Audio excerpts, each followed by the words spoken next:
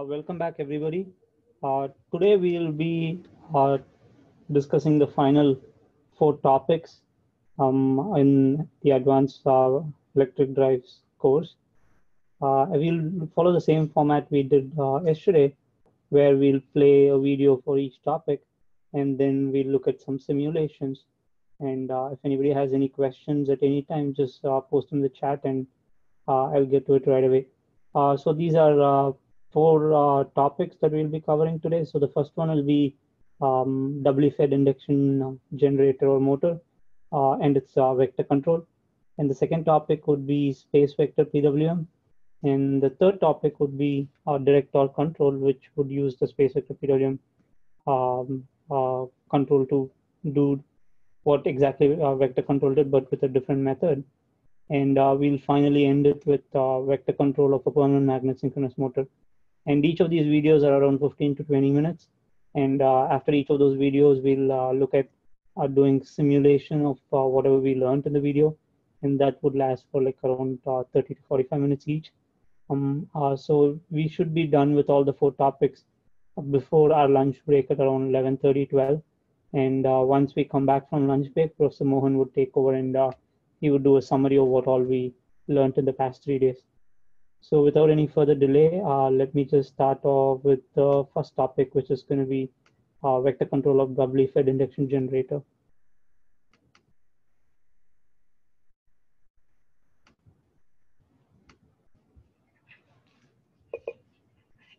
So in this chapter, we will look at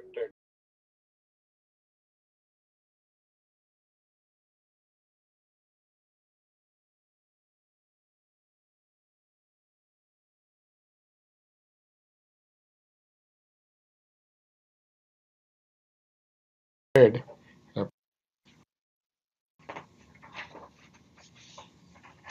So in this chapter, we will look at dynamic analysis of doubly fed induction generators and their vector control. So we see the schematic of a doubly fed induction generator here, DFIG in short, where stator is directly connected to the grid, perhaps through a transformer, which is not shown. And then there is power electronics in the rotor circuit that supplies slip frequency currents to the rotor windings. And in this case, both power and reactive power are taken to be entering the machine. So here's a schematic of 6 windings. In this case, 3 rotor windings are actual. They are windings, unlike in squirrel cage machines, where they were representing the squirrel cage. So here we have this uppercase letter representing the rotor windings, and then the lowercase a representing the stator winding. Okay, so why use DFIG? Well, they have certain advantages that they can control speed over a sufficiently wide range in wind applications to operate the turbine at its optimum coefficient of performance. The stator is directly connected to the grid, and only the rotor is supplied through power electronics, that is approximately 1/3 of the rated power of the wind turbine. And reactive power supplied to the rotor is controllable and is amplified on the stator side. So that's a major advantage of DFIGs, that they can supply and draw reactive power from the stator side. But the major disadvantage of DFIGs is the periodic maintenance required of slip rings and brushes. So how do we understand the operation of DFIG? Well, first of all, we look at these windings in D and Q axis, and here we'll align once again D axis with the rotor flux, as we have done in previous chapters. When I say flux, we're talking about flux linkage. And these stator and rotor currents are shown only for definition purposes. So here's the D axis, and here's the Q axis, and then I'm sorry. So it's I'm not sure what I have to do here. discard, continue recording, okay. So anyway, we'll get back to it. So here, continue recording here. So I have to do something here, add-ins and start recording. I'm not sure what I have to do here. David, Try just putting the presentation in. okay. So I hope it's still recording. Okay. All right. Assuming that it's still recording, otherwise we'll redo it. So here we have D and Q axis, and it shouldn't have happened. Maybe I pressed the wrong button here on this stylus, D and Q axis. Again, that thing is happening, but but here we see that on the D axis, as we have discussed earlier, we have rotor and stator D windings, and on the Q axis, stator and rotor Q axis windings here. All right, so having aligned the D axis to the rotor flux linkage, and in here I forgot to mention that we are assuming that all the resistances are zero and all the leakage inductances in the rotor and the stator are zero, and this is in steady state. So with those under those conditions, you can see that the rotor flux linkage is equal to the stator flux linkage in the d-axis and similarly in the q-axis here. Okay, so having said all that, you know that since lambda SQ is 0, the d-axis aligned with the rotor flux linkage, we can say that all the ddt terms, first of all, are 0 because this is in steady state, right? So you can see that VSD is given by this expression here, but it's equal to 0 because VSQ is 0. And then VSQ, lambda SQ is 0, I should say. And then VSQ is given by this expression here. And since that's all there is in the stator, we can relate this VSQ to the voltage that we apply in terms of this stator voltage space vector, where Vs hat is the amplitude of the stator voltage space vector. Sure, you should confirm all these things here, and the VSD is equal to 0, right? That is the expression above. So from here we can then we can calculate express flux linkages and currents in the d-axis. These two are equal, and we know from the expression above that VSQ over omega d is equal to omega SD or S, and that is and this is constant because this applied voltage is constant and we're operating in steady state, so the synchronous speed of the speed of the d-axis is constant, omega d. And then, these two flux linkages are equal, and they're being generated by these two currents, ISD and IRD. They're both acting on the d-axis through a magnetizing inductance, L sub m. And once again, we are assuming that the number of turns in the rotor are the same as the number of turns in the stator. Okay. So we can rewrite this expression in terms of ISD being lambda SD over Lm minus IRD, and we'll define this quantity here, lambda SD over Lm, to be the magnetizing current IMD here, as given by this expression here.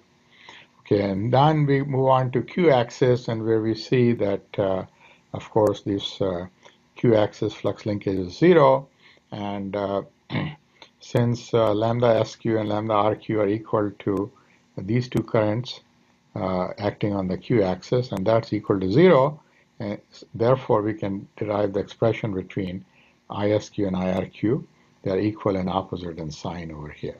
And we can write the expression for this space vector for this stator current in dq reference frame as given by this equation here. All right, then we move on to the rotor voltages, and here we see that again ddt terms are 0 and lambda RQ is 0, therefore VRD is equal to 0, and VRQ is given by this expression, ddt 0 and resistance drop is 0. So VRQ can be written as omega dA is nothing but the slip times omega d, right? So that being the case, we can rewrite VRQ in this form here. And now we can calculate the power inputs on this, from the to the stator and to the rotor, both real and reactive power. So PS plus QS is the voltage times the conjugate of the current. And therefore, this negative sign comes in here because of the conjugate. And if this term is 0, and if you multiply these two quantities within the brackets, we get this expression here. Then equating real and imaginary parts, we can see that the power being supplied to the stator is given by this expression here, and the reactive power being supplied to the stator is given by this expression.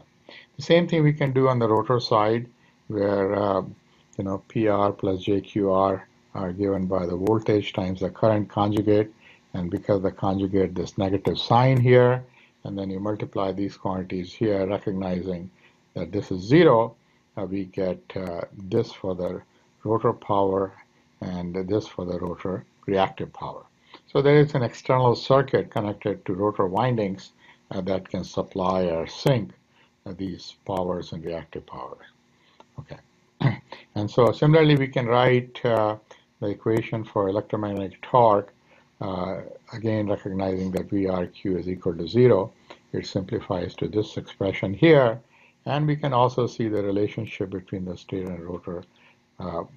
Real power is given by this, recognizing that PS plus PR is equal to P shaft.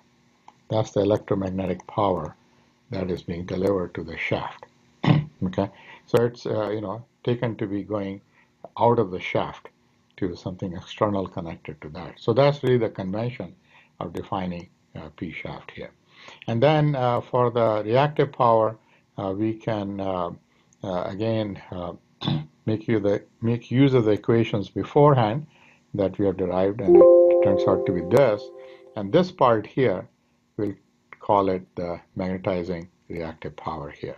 And this is the contribution to the stator from the rotor. And you can see this rotor reactive power is amplified because S is generally, less than 0.03 or less than 3% or something like that. But in this case, in defects, it could be larger. But whatever, it's a small quantity. This is probably true of squirrel cage induction machines. But here we can operate at larger values of S, but nevertheless, it's less than 1 for sure, but much less than 1, and therefore the power supplied, reactive power supplied to the rotor is amplified. Okay, so that's, as we mentioned, one of the advantages of defig here. Okay, so now let's move on to this example here, just to give an idea as to what this defig can do. First of all, it's taken to be operating at a motoring mode, and it's that means, and it's operating at a subsynchronous speed. So it's operating as a motor and at a subsynchronous speed, and it's at a lagging power factor. That means its Q sub S is being drawn from the grid. And what we are asked here is to calculate the signs of various quantities in this mode of operation. So again, there is no secret here in terms of deriving these expressions. The slip speed is positive, slip is positive, electromagnetic torque based on the direction in which we define electromagnetic torque going out of the shaft. This is a motor after all, so it's positive. And then it's drawing power from the stator. That turns out to be positive. And the current ISQ is positive. From this expression, you can see that omega d is positive and lambda SD is positive. And so ISQ is definitely positive. If this is acting as a motor, it's drawing power from the stator. And so ISQ is positive, and therefore IRQ is negative. And then we can substitute that into this expression here, and you can see this is again positive, and ISD from this expression here, because this is positive and this is positive, this ISD is positive as well here. And we can do the same thing for the rotor circuit and calculate, maybe I'll play this trick here and amplify it here, that this rotor power is, see, it doesn't work, my pen in this mode here, so I'll go back. That rotor power, we can calculate that to be negative here because IRQ is negative. So slip is positive, omega D is positive, lambda RD is positive, but IRQ is negative from the previous calculation. So PS is negative, PR is negative, I should say, and QR we can calculate here, and so this sign should be indicated here, and so this should be positive as well, I think. QR should be positive. And then, so here IRQ and ISQ, they are related here. That was made use of it over here, right? So IRD is positive here, but it's taken to be positive, but caveat is that IRD is less than IMD here. And similarly, we can calculate VRD and VRQ. And once we have these VRD and VRQ, we can calculate what the voltages need to be applied to A, B, and C rotor phase windings. And based on these signs we have computed, we can draw this space vector diagram. So we move on to a second example where dfig is operating in the generator mode at a supersynchronous speed.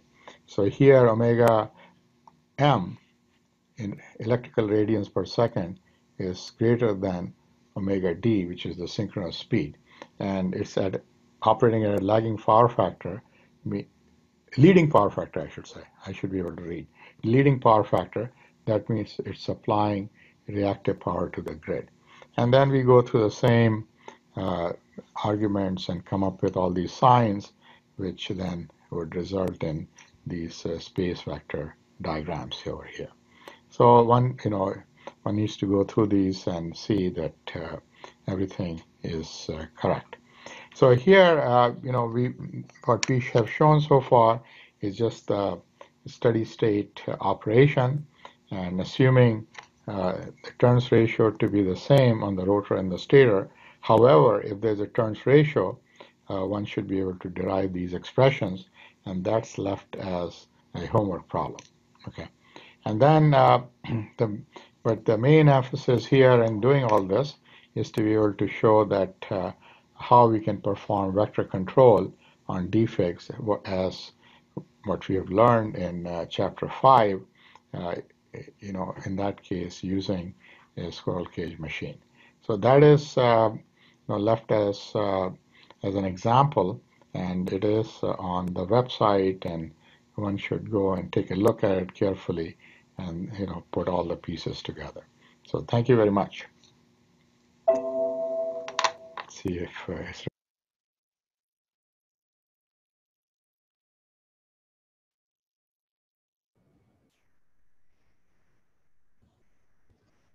So we will now be looking at a simulation for the vector control of a W-fed induction generator. So as you saw in the video, Professor had given all the equations to be able to control the stator, if it's a generator, to be able to control the power, real power that's being fed into the generator, as well as reactive power that's either being fed or drawn from the grid. So in the vector control model that we are going to be seeing right now, we are going to look into designing the DQ model, which is going to be exactly same as what we have done for the squirrel cage motor, induction motor, but the only difference is there we made the rotor voltage is 0, In this case, we are going to control the rotor voltage so that we can control either the real power that's being fed into the grid and the reactive power that's being fed or drawn from the grid, or we could control the speed of the generator and then again the reactive power. So you can control any two parameters, any two independent parameters. So in the example that we are going to be looking at, we are going to be controlling the current IRD drawn by the rotor, which in turn can be linked to the reactive power being drawn or fed into the grid. And the second parameter that we are going to control is the rotor speed. And the reason we are going to be controlling the rotor speed is the example that we are going to look at is for an induction, doubly fed induction generator, a megawatt actual generator that was deployed by Siemens. So we are going to use those parameters and simulate the generator operation. And these are used usually in wind turbines because if you use the squirrel cage motor, there would be a limitation on the range of speed that you can operate in. And if you use, because it goes below subsynchronous speed, you won't be able to generate any power. As opposed to DFIG, where we'll see even in subsynchronous speed, you can generate real power and feed it to the grid. So that's one limitation of single fed induction generator that we want to do away with. So we go to doubly fed induction generator for wind turbine. And there are a lot of cases recently that use permanent magnet synchronous motor instead of doubly fed because they are more compact and not as heavy as a doubly fed induction generator. Since these are mounted on top of nacelle so far up, it's easy if it's lower in weight. But the problem with synchronous motors are that you need magnets, which are really expensive. And the other bigger problem is these magnets tend to be brittle. And especially given that there's a significant amount of vibration going on in a wind turbine, they could easily crack a magnet at those vibrations if they are not mounted properly. So they require a lot of expensive procedure to mount them and more care compared to DFIG, which is much more rugged. So let's look at the simulation for WFIT. Again, this file we'll make available on the website, CUSP. So these are the parameters of the induction motor. Doubly fed induction motor. This again grid deployed induction motor data sheet that we got from Siemens that we are just using to do the simulation. And this was the same model that we used in most of our simulations yesterday that we did in MATLAB to show. In that case, the only thing that we did was made the rotor short circuited instead of being able to control the voltage. So that was the only difference, but we used the same parameters. So here is the motor model. And if you look under the motor model, it's exactly the same. You have the only difference is the rotor voltages, we made it to be 0. So this part of FLRDQ, we computed FLRD by FLRD, the rotor D-axis flux linkage by solving the equation. And the Q-axis flux linkage, we set it to 0 for vector control because we aligned the DQ axis with the rotor D-axis. So the Q-axis flux would have been 0. But as Professor mentioned in his video, it's preferred to align the DQ axis when doing vector control for DFIG with the rotor, the applied grid voltage. And there are two reasons for this. The first reason is, as we will look at the equations later, it makes the equation, it simplifies the controller equation so that you can decouple it much more easily, so that one of the loops controls the real power and the other one controls the reactive power. And the decoupling terms are somewhat limited compared to other alignments. And the other advantage you get with aligning with rotor voltage, as Professor mentioned, is that it's easy to measure. So if you align it with your rotor flux, then the only parameter that you can measure is the rotor voltage, and you need an estimator model to estimate the slip speed and add that to the measured rotor voltage to get the position of the rotor flux, the speed of the rotor flux integrate to get the position. So, and you need extremely accurate rotor model, the motor model, to be able to have an estimator which estimates the position correctly. So any discrepancies would cause a significant reduction in performance, as we saw in the detuning, the last video that we saw yesterday, where when we changed the resistance by half, you can see the current ratio starts to change. There's more current being drawn or lesser current being drawn than what is expected. So to avoid all of those, if you can, since we already know the grid voltage, it's pretty stable, sinusoidal. So you can just put two voltage sensor, measure the voltage, and from that you can get your third voltage and then estimate the angle quite precisely. So that would eliminate the need for an estimator model. So that's the second advantage of co-measuring, aligning with the state voltage.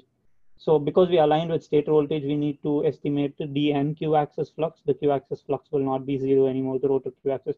So I won't go into the details of this model because it's very much similar to the induction motor DQ model that we went over in detail yesterday.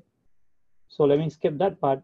And so the other part that we have here is your PI controller for controlling your rotor currents. So if you look at this here, you have your stator voltage, which is your three-phase coming from your three-phase grid. And if you look at what the value we set for the stator voltage, so let's just run the simulation so that we can get the values. So if you see the magnitude, it's set at 375 volts peak per phase, and you have all the three phases shifted, each of it by 120 degree. So the stator is directly connected to the grid. You're not doing any form of, you do not have any power electronics on the stator side. You could, but as we'll see once we run the simulation and look at the results, it's much more advantage in a DFIG because you can use you can use the power electronics on the rotor, which would reduce the amount of power handled by the power electronics. So that's the other advantage that you can't get with either singly fed induction generator or permanent magnet synchronous motor, because the power electronics will be on the stator. That's the only option, and it sees the complete whole power that's being uh, delivered by the generator. But in a doubly fed induction generator, you put the power electronics on the rotor, which reduces the power seen by the power electronic unit, while offering significant amount of speed control. So so we apply constant stator voltages from the grid, and then the rotor voltage we are controlling by means of power electronics. So the power electronic unit, we are just assuming it to be a 1:1 block here. And what we are doing is we have two inner current loop control, same as what we did yesterday for vector control of induction motor. And the Q axis current controller, we extended by an additional loop to convert the current control to speed control. And the reason we are doing speed control here is because when in an induction in a wind turbine, you would ideally want to control the speed of the rotor turbine, because there are certain points for a given wind speed. There is one particular turbine speed which absorbs the maximum amount of energy that's in the wind, that's being delivered by the wind. So these are called CP coefficient curves, and you can look at the curve and then estimate the exact value of speed depending on the wind speed that would produce the maximum amount of power. So and it might be a bit counterintuitive because we would if we were to ask someone, the answer would be higher the speed, more the amount of power, but that's not the case. There is one optimal power which is in between, and either extremes the power starts to drop off significantly. So you would want to operate at that particular speed based on the turbine characteristic. Each turbine have different characteristic. Based on that, there is one particular speed for a given wind speed that will be the optimal. So we are going to be doing speed control. And if you look at the equations, the DQ equations are exactly the same as what we had yesterday. The only difference is VRD, VRQ. When we did for single fed induction, squirrel cage induction motor, we made VRD and VRQ 0. But in this case, it's not going to be 0. These two are going to be the control voltages. And in squirrel cage, we had VSD and VSQ as the control variables. But here it's no longer under our control. It's going to be directly connected to the grid. So grid is going to set those voltages. And since we have aligned our DNQ axis with DQ frame with your stator applied voltage, your VSQ component is now going to be 0. And the stator applied voltage is going to have only the VSD component. It's same as when we aligned your rotor flux along D axis. You had your you had your flux rotor D axis alone present, and your rotor flux Q axis had no component on it. So the same principle extends here as well. So based on the equations that professor had given, you can just extend them, simplify them, just kind of play around with those equations a little bit, and you should be able to establish a transfer function that directly links your d-axis current, rotor d-axis current, with your applied rotor d-axis voltage, and you'll get the same equation 1 by SL plus R, sigma SL plus R. And you can, but all of these R and L are the rotor quantities. And similarly, you could get a transfer function that links, let me see here, that links your q-axis current, so that links your q-axis current with your rotor speed. So that would just be some kd factor divided by js. Again, this transfer function can be derived quite easily. So it'll look, so from the torque equation, that should be straightforward. And in the torque equation, you have this Lm lambda Sd. And since you have connected your stator directly to the grid, and if you neglect your leakage inductance, stator leakage inductance, and your stator resistance, you can see the magnetizing inductance is directly connected to the grid voltage if you ignore both the leakage and the stator resistance.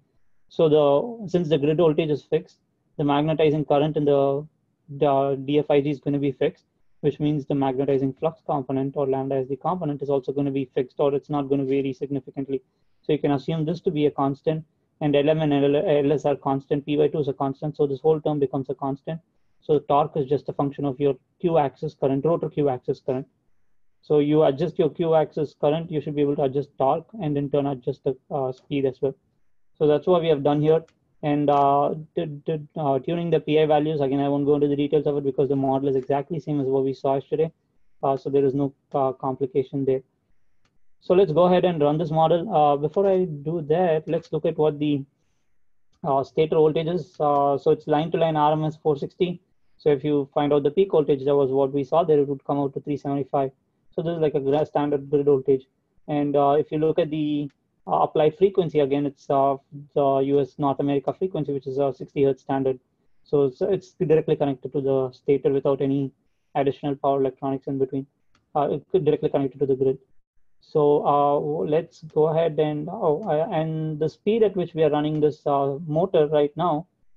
So this is the omega sync, and as I mentioned yesterday, when there is no load, since this is a really high power generator, about a megawatt or higher, the slip speed is going to be really small under no load, because if depending on the motor's power level, the slip profile, torque versus slip, becomes more and more steep at higher power. Generally, that's how they design it.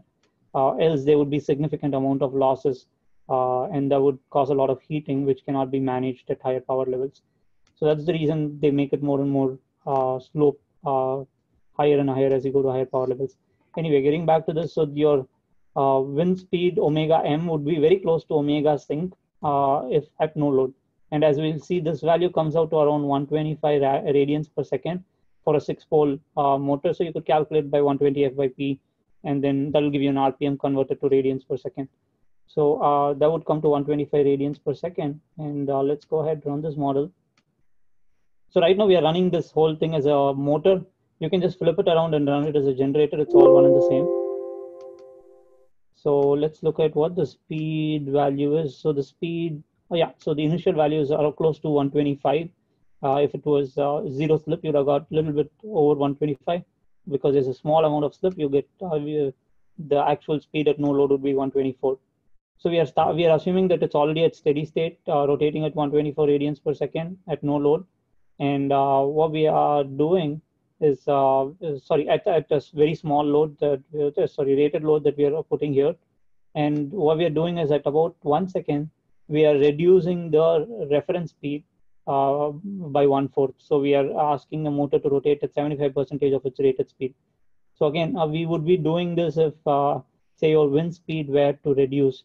You were previously operating at a certain speed, and your wind speed now reduced a little bit. So you would want to reduce your turbine speed as well, as determined by the CP curve, so that you take as much power as possible from the wind. So there is a theoretical limit as to how much power you can draw from the wind. And I think that's about 57%. That's the theoretical limit. And most practical wind turbines would have a much lower limit than that. They can't even, so theoretically it's 57% limit, and practical would be like 30% or a little over or a little bit lesser than that. So it definitely can't absorb all 57% that's theoretically possible either. So depending on that, we would have required to reduce the speed. And if you look at the waveforms here, so first let's look at the speed. It's initially at 124, and then for some reason the turbine determines that it needs to run at a lower speed, and the reason would most likely be because the wind speed changed, and you go to a lower operating speed. So as you can see, the vector control performs exactly as you need, as you want. And the interesting thing is it's the same equation that dictates everything.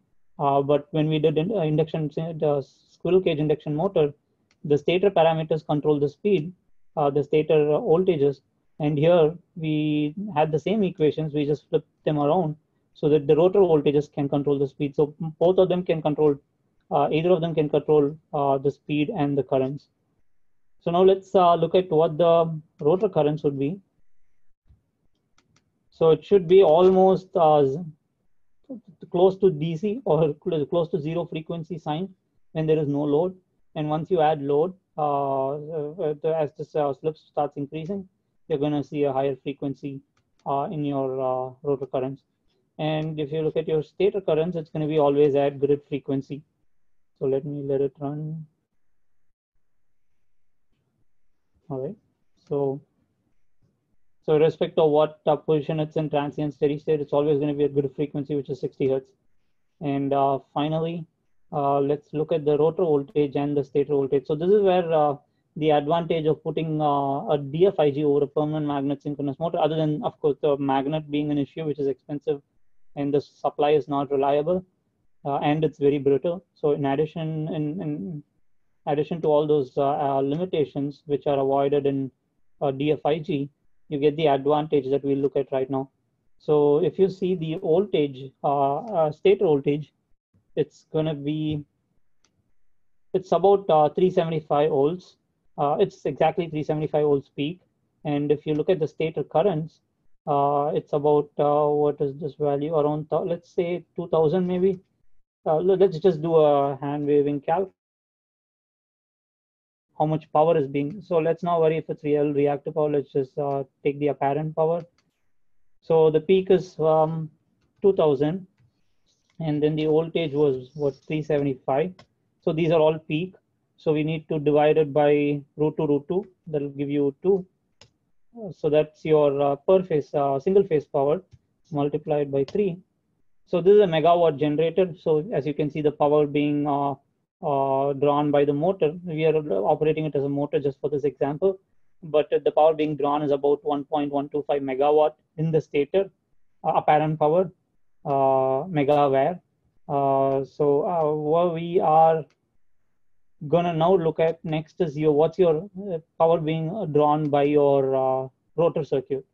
So if you look at the voltage of the rotor circuit, it peaks at about 90. And if you look at the rotor current, that peaks a little bit about 2000 ampere again. So if you go back to,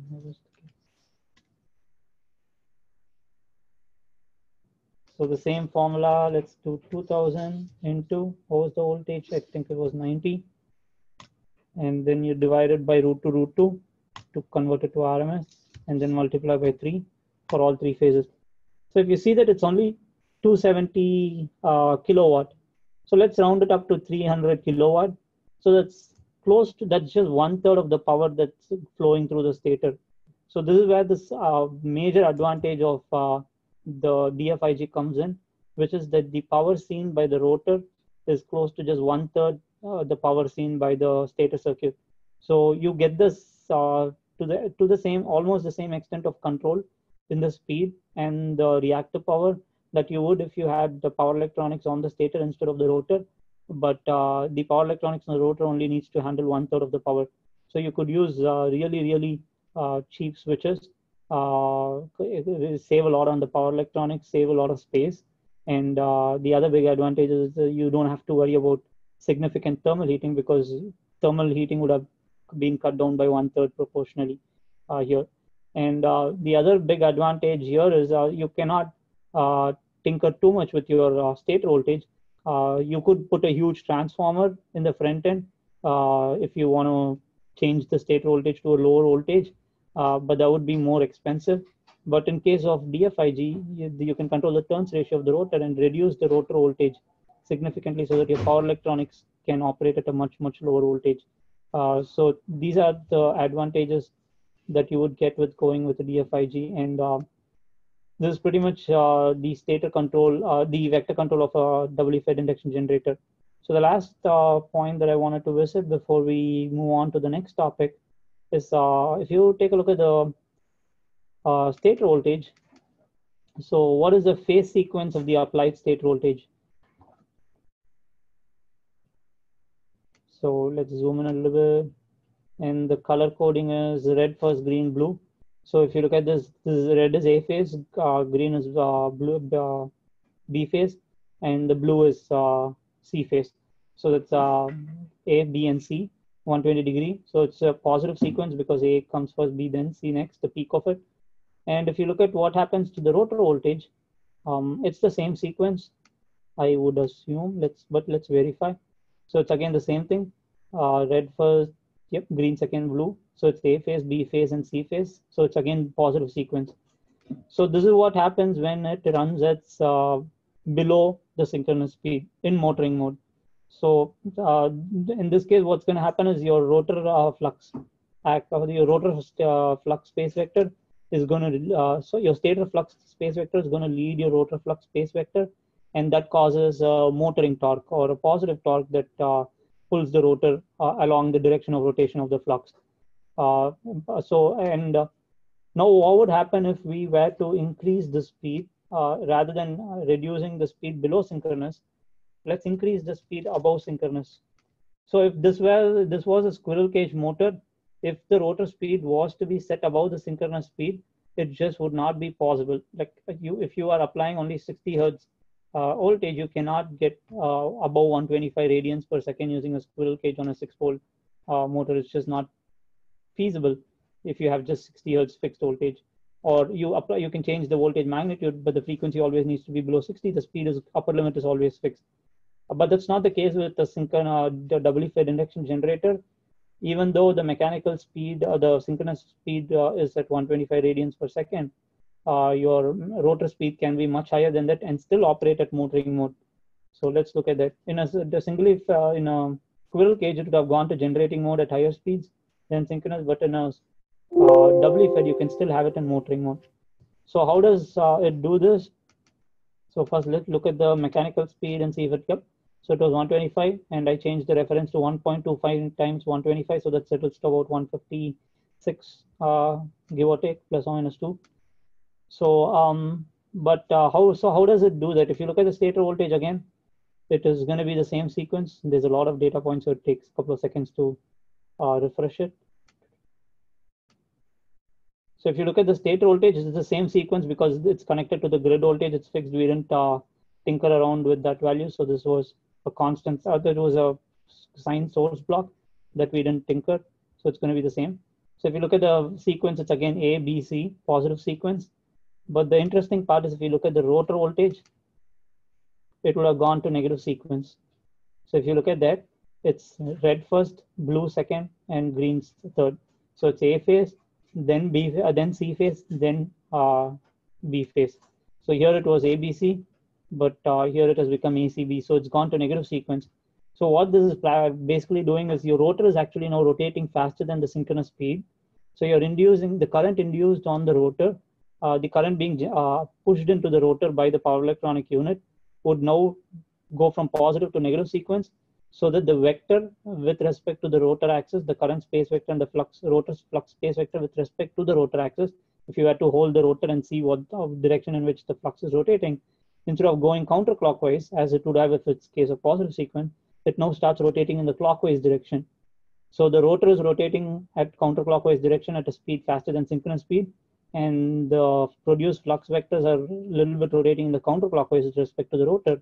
So the combined effect is that the rotor flux space vector would, due to the effect of the rotor rotating faster and this flux space vector rotating in the opposite direction, the combined effect would be that the rotor space vector seen with respect to the stator A phase winding would now rotate at synchronous speed, lagging behind the applied stator voltage, stator flux space vector. So that's how you are able to maintain a synchronous speed by inducing this opposite negative sequence currents into your rotor, still be able to continue in motoring mode. And the same thing was what happens when you go to a generation mode or generator mode of operation, where you have a generator and your rotor speed is, say, above the synchronous speed. That is all fine. Even a squirrel cage can operate at a synchronous mode at that point. But now, say your wind speed starts to reduce, and there is no way of controlling the voltage applied directly from the grid.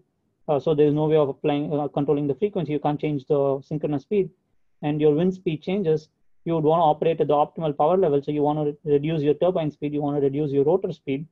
But in a squirrel cage, if you reduce the rotor speed below synchronous speed, you can no longer generate it. Goes into motoring mode.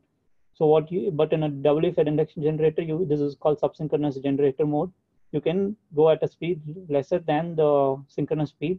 The rotor can rotate at lesser speed, but the sequence of current injected would flip over from positive to negative sequence so that it can still lead the applied stator flux, the rotor flux, so that it can generate power and feed it back into the supply. And the last thing that I wanted to mention was you can, in addition to controlling the speed, you can also control the amount of reactive power that you inject into the grid. But again, this can be done by even single squirrel cage induction generator as well as permanent magnet synchronous motor. As long as you have a power electronics, the power electronics can supply or absorb any amount of, not any amount, reactive power, which is going to be limited by the real power. So if your real power is going to be zero, you can't have any amount of reactive power being flown either. But if you have some amount of real power, you can control the reactive power proportionally. So there is some limit, but you can control. So you can make the generator look as if it's consuming reactive power or it is giving back reactive power. This is only possible because of the power electronics present. If there is no power electronics and you have a squirrel cage directly connected to the grid, then it's always going to draw reactive power because it's going to need magnetizing current, which is inductance, which is going to draw reactive power. So with that, I'll end this simulation, and we will look at the next topic, which is going to be space vector PWM. And once we are done with it, we'll again look at simple simulation, which we do in the lab to, as I think, the sixth experiment. So let's go ahead and get started on that video now.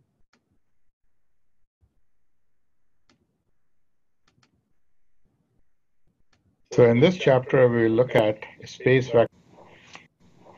So in this chapter, we will look at space vector PWM of inverters in three-phase applications. So advantages are that we utilize the DC bus fully without any hardware addition, just the controller is different. And it has the same simplicity as the carrier modulated PWM, and we have seen sine modulated PWM before. And also it's very applicable in vector control, DTC, and V over F control. So it has all the advantages. So let's start with our basic three-phase switch mode inverter where we have a DC bus and we have three bipositional switches.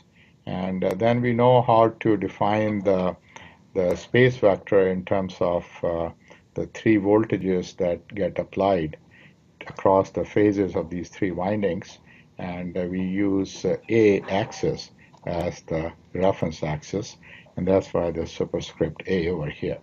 But we may keep it or not keep it. It's up to us. But how can we define these voltages, VA, VB, and VC, in terms of voltages of these poles? For example, A, with respect to this negative DC point N, VAN, and but there's a difference between VA and VAN, and that is additional voltage VN, which is the voltage of this point with respect to, let's say, this hypothetically is neutral, is grounded here.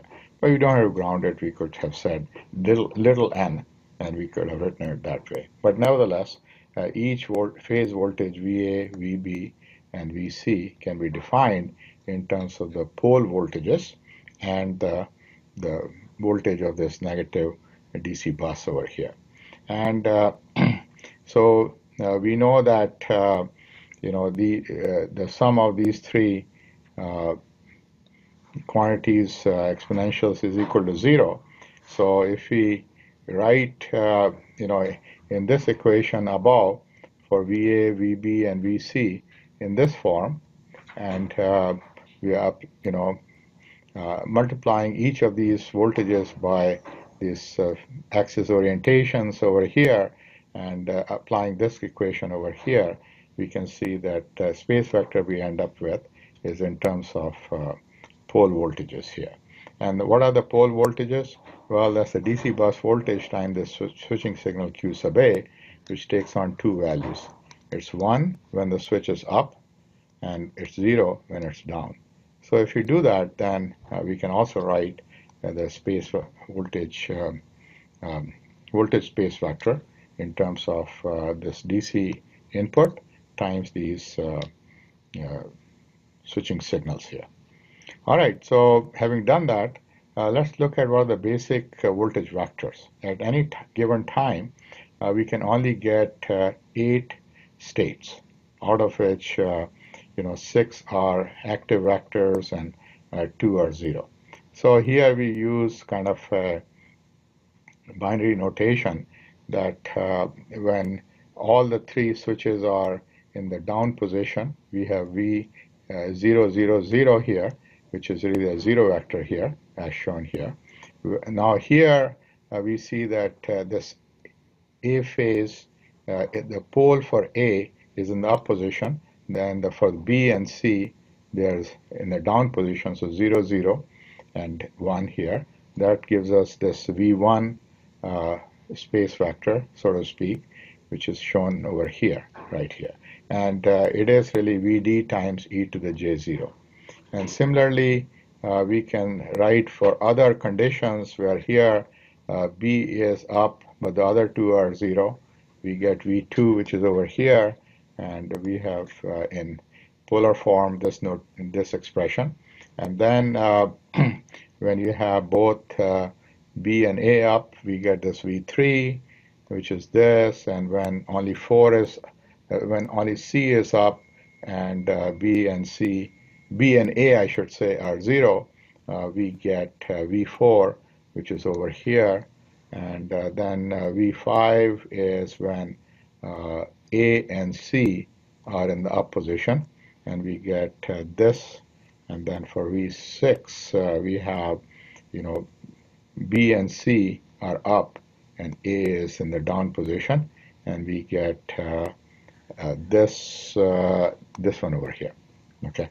So, and then again, I shouldn't forget that when all the switches are in the up position, then we get V7, which is again a 0 vector because all of them are in up position. So it's like we are putting a short across this inverter, just like when we do here, then all the switches are in their down position. Okay. So these V0 and V7 basic, these are the basic vectors. So this is all an inverter can provide at any instant of time. But our goal, and then we can divide this into 6 sectors. Sector 1, which is between this one and this one here. Sector 2, which is between this one, and so on. And let's say we want to, provide to the machine this space vector, voltage space vector, Vs over here. So how do we do that?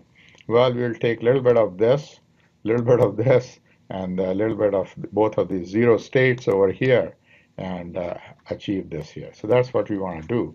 And so so the objective, as I said, is to achieve desired reference stereo voltage space vector. It has to be, we need to keep the switching frequency constant. We want smallest instantaneous deviation from its reference value. We want to maximize the utilization of the available DC bus. We want to also have the lowest ripple in the motor current and minimize switching loss in the inverter. So all these things kind of are achieved if of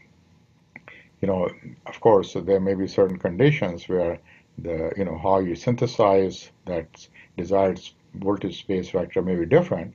but in general, it's synthesized by means of two instantaneous basic non-zero vectors that form the sector in which the average voltage space vector is to synthesize. So it's important to note is that this space vector that we are trying to synthesize is really an average over a time period. Okay. Whereas what I was showing you, those were instantaneous basic voltage vectors. And we also make use of the zero voltage vectors such that transition causes only one switch status to change to minimize the inverter switching loss. So all that would happen as we describe in the switching scheme later. So let's say that our voltage vector average uh, is to be synthesized over here. So we can see that if you take the projection of this uh, in this way, uh, we have to apply this V1 basic voltage vector for an interval x. We'll apply V3 uh, for an interval y here. So this x and y are these intervals multiplied by the switching time period and then divided by the switching time period over here.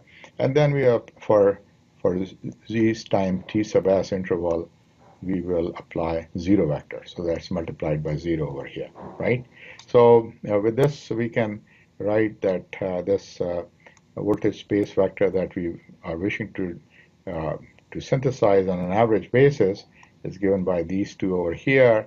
And over a switching time period, we can appreciate that x plus y plus z should be equal to 1 because that's the switching time period.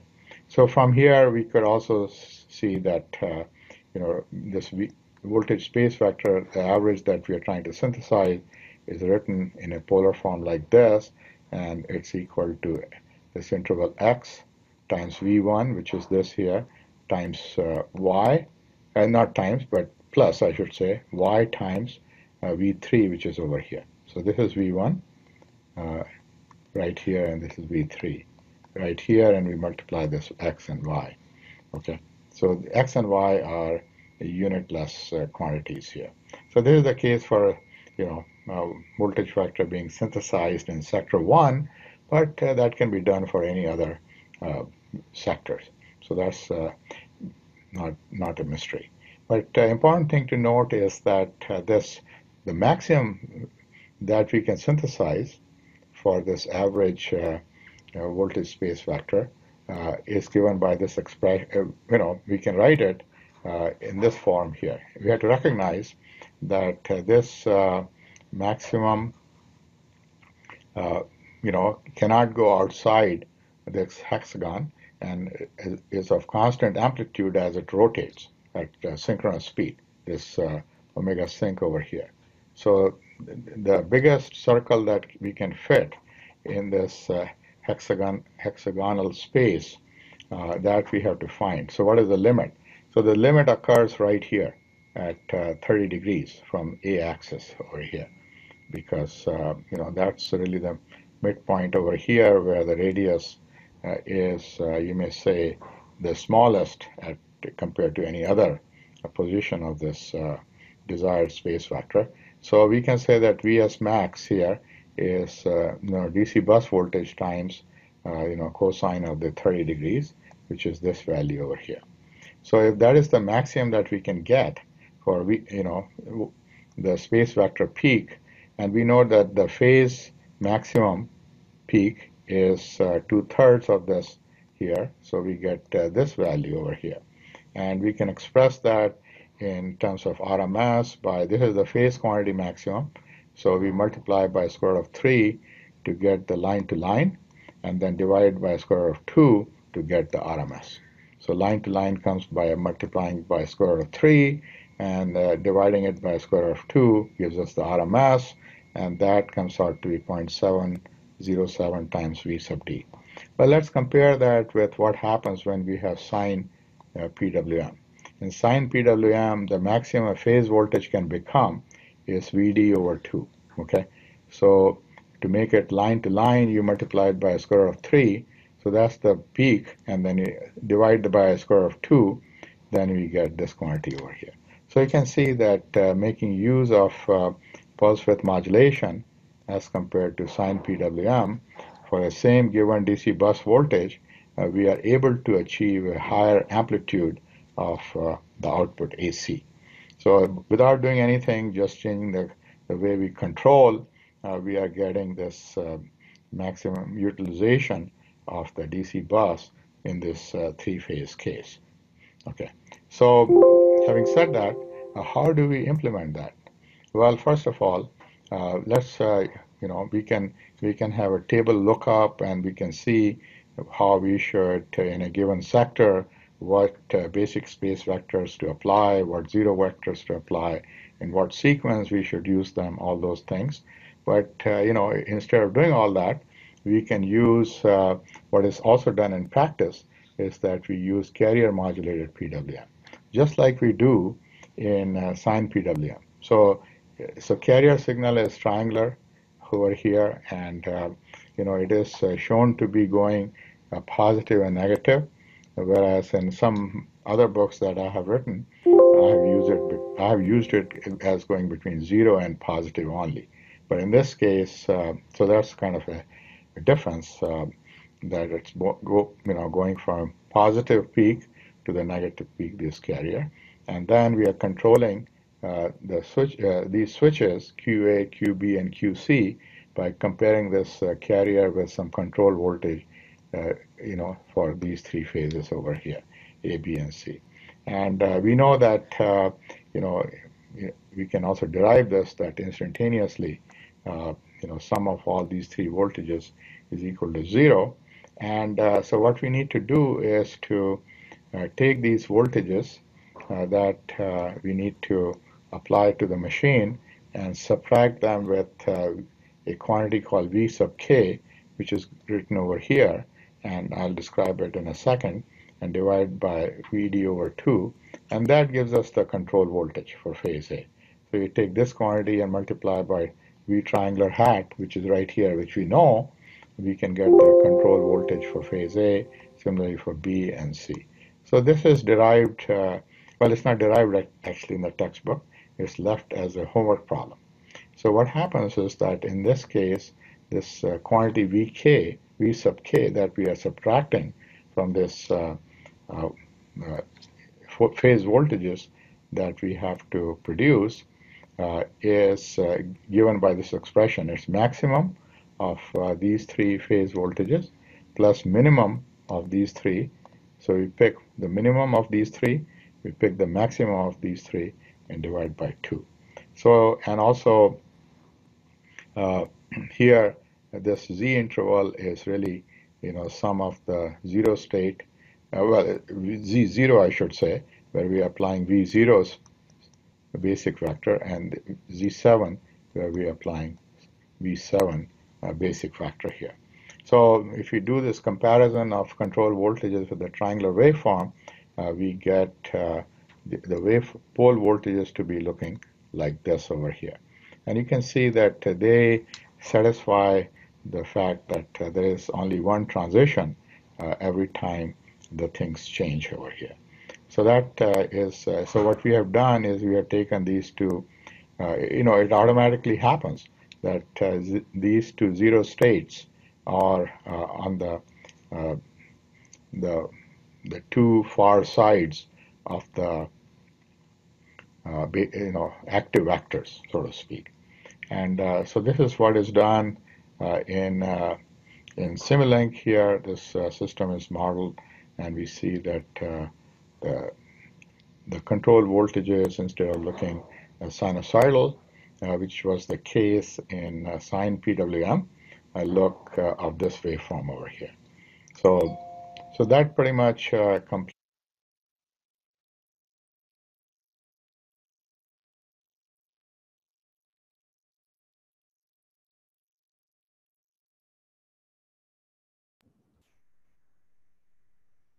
So let's now look at the simulation of whatever we learned in this video. So first, let's look at sine PWM, which is a little bit easier compared to SV PWM. So what we do in sine PWM is we have three sinusoidal signals, which are the voltages that we want to generate at the output. And as mentioned in the video, we compare them with a triangular waveform, a carrier waveform, and we set that to whatever switching frequency we want, which is right now 10 kilohertz. And if your duty cycle is greater than the triangle value, you turn on the top switch of that particular phase. And if the duty cycle is lesser than the triangle's value, we turn off the top switch and we turn on the bottom switch. So what this basically does is it for any particular voltage, the power electronic unit generates an average output voltage at every switching time period. So it keeps the switch on for some time and off for some time, but the average of those two levels would be equal to whatever duty cycle, whatever voltage value you want at any particular instant of time. So that's pretty much all is to a sine PWM. You have three sine waves phase shifted by 120 degree of certain magnitude that you desire, and you compare it with a triangle, generate the duty cycles, give it to the switch, and the switch is going to generate the required output voltage. So first, let's look at the AB phase voltage. So right now I'm having it at maximum possible generation ratio. If you look at the AB output phase voltage, again, this does not look anything like a sinusoid, but once we filter out the switching frequency component, look at the fundamental, you'll see it's pretty much a sine wave. So let's zoom in at where you would expect the peak of the sine to be. So at this point, if you see, it's most of the time on, a little bit time off. Oh, sorry. Thanks. Can you see the screen now? Yeah. Okay. Yeah, sorry. I just realized that I wasn't sharing the screen. So what I did was I just ran the simulation of sine PWM. So this is the model. Here we have a sine wave. We are comparing it with a triangle wave, and that generates which switch needs to be on or off, as I mentioned. And we are giving that to a power processing unit. And in this simulation, I've represented a power processing unit as just a gain block. So that's exactly what a power processing unit does. It just converts low voltage gate signals, which are on and off, which could be anywhere between 0 to 10 or 15 or 12, and it converts it to a high voltage DC signal using transistors or IGBTs or MOSFETs. So that's so I'm just representing that the power processing unit by an average model by just multiplying by the DC bus voltage, which is 100 volts in this case. So let's go ahead, run the simulation. And if you look at the line-to-line voltage, as I mentioned, this does not look anything like a sine wave. But once you run it through a filter and remove the high frequency component, you can just see the fundamental, which will be a perfect sine wave. So if you look at where the peak is expected to be, you can see that the switch is on for most of the time. That is, the output voltage is 100 volts for most of the time. And there is an off period, which goes to 0 for a small period of time. And if you look at where you would expect the zero crossing of a sine to be, you can see the switch is off for most of the time, and it's on for very small instance of time. And as you keep going more and more towards 90 degree, the on time is going to increase and the off time is going to reduce. And what does the average voltage? So before that, let's look at the phase voltage as well. So the line-to-line voltage has three levels: positive DC, zero, and negative DC. The phase-to-phase voltage, because of the way the three-phase system is connected, you would have 1, 2, 3, 4, 5 levels, which is 2 by 3 VDC, 1 by 3 VDC, 0, negative 1 by 3 VDC, and 2 by 3 VDC. So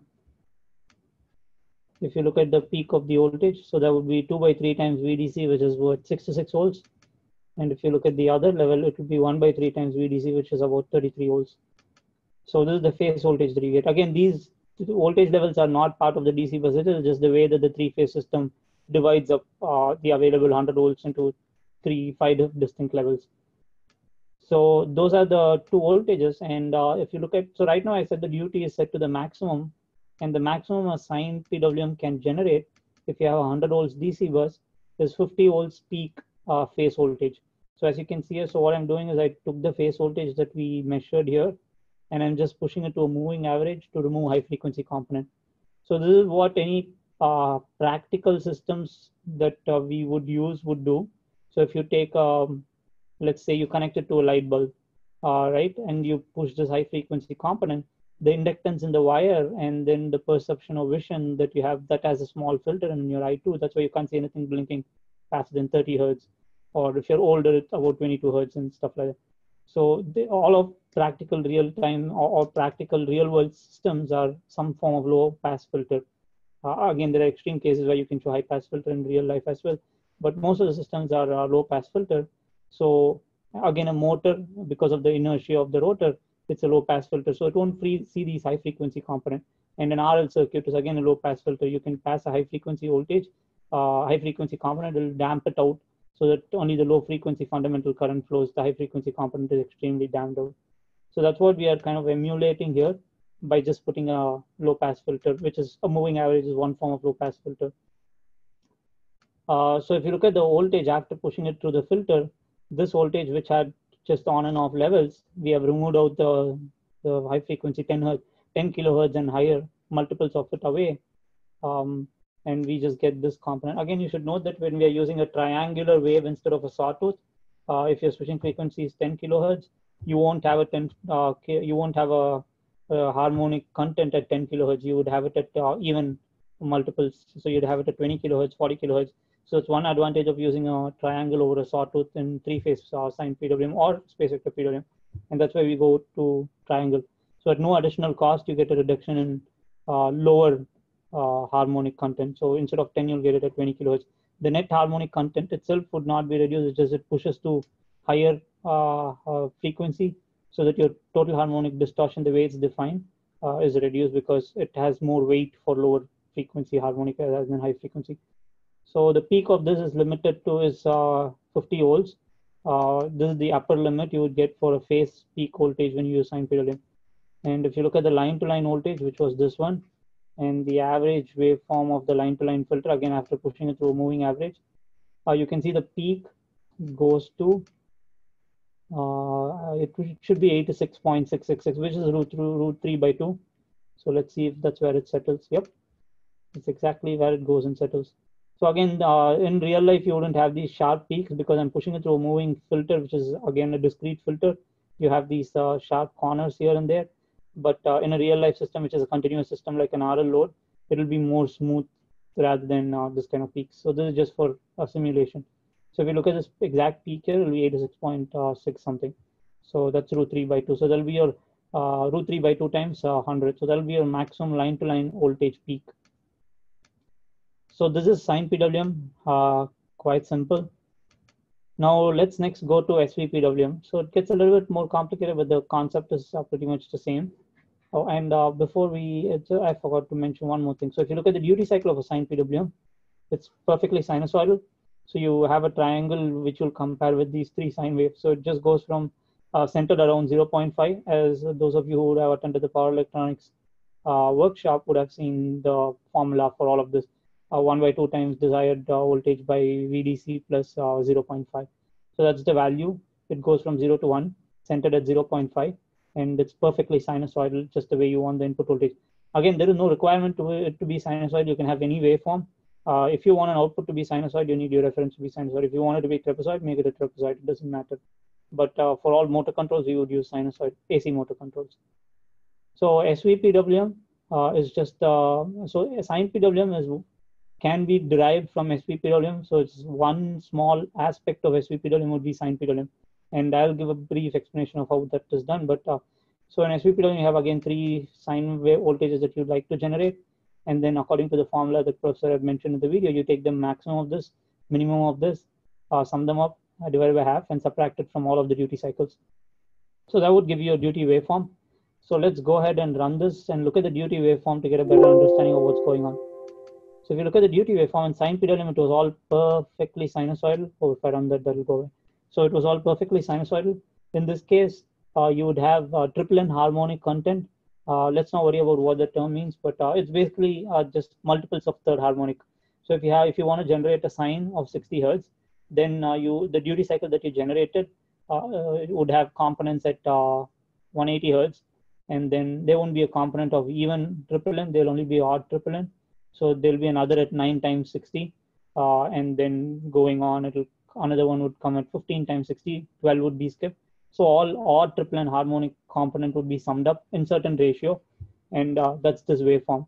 So if you pass it through a Fourier transform and look at the harmonic spectrum, you would be able to see all those components. So the reason, so the advantage of doing this kind of additional waveform change is if you look at the, so again, notice that the duty cycle is this a weird non-sinusoidal waveform, but the output voltage would be perfectly sinusoidal. So let's look at the line-to-line voltage again. Again, it's the same thing, goes from 0 to 100 or 0 to minus 100, three voltage levels, and you would have most of the time on during peak of the sine, most of the time off during the zero crossing of the sine. And if you look at what happens when you pass it through a low pass filter, you can see the line-to-line voltage. And let's look at the peak of the line-to-line voltage before we talk about how. So if you look at the peak of the line-to-line voltage, it goes to close to 99, 98.4, but it's the value would be exactly 100. Because the step time for practical simulation limitation, we put it at 1e minus 6. But if you refine the step time even further, make it much, much smaller and increase the switching frequency, you'll be able to see that this value theoretically reaches the DC bus voltage, the line-to-line voltage, peak of the line-to-line voltage. So this is the advantage that you get with SVPWM.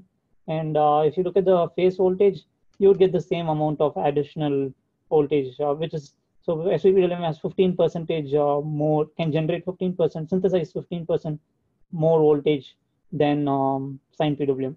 So if you look at the peak voltage, the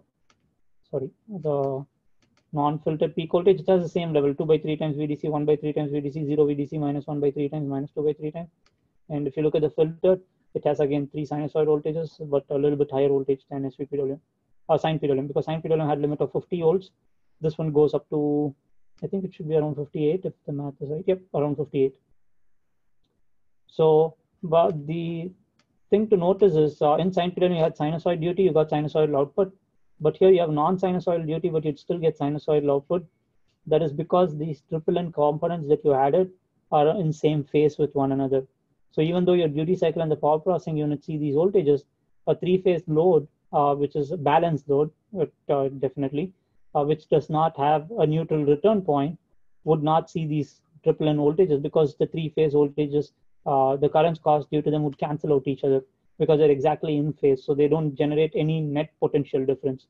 So if you have A phase voltage at 80 volts and B phase voltage at 80 volts as well, the AB winding does not see any voltage because both of them are the same potential.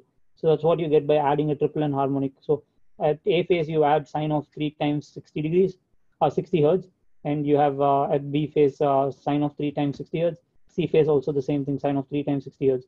But if it was fundamental, it would have been sine of 60 hertz, whatever it in omega is, plus 0 degrees. And then for B phase, it would have been 2 pi into 60 plus or minus 120. And then for C phase, it would have been minus 240. But for triple N harmonics, the way we add it, it'll all be exactly in phase. So the three-phase winding without a neutral and balanced will never see the third harmonic component that allows you to do this kind of manipulation. And this is only feasible with third harmonic addition. So it could be third, sixth, so 3 times 60, 6 times 60, 9 times 60, any of those. But within that, there is quite an easy proof that you can show that only the odd triple N harmonics would produce the maximum duty cycle. If you had even triple N harmonics like 6, 12, it'll distort the waveform in such a way that you won't be able to achieve the maximum duty cycle. Again, the proof is quite easy and I won't go into the details of it. So this is just one form of implementing the min-max method, is one form of implementing sine PWM. It's most widely used form in industry because it does not require you to generate a third harmonic as such. It is automatically computed by the min-max method, which is a simple math operator.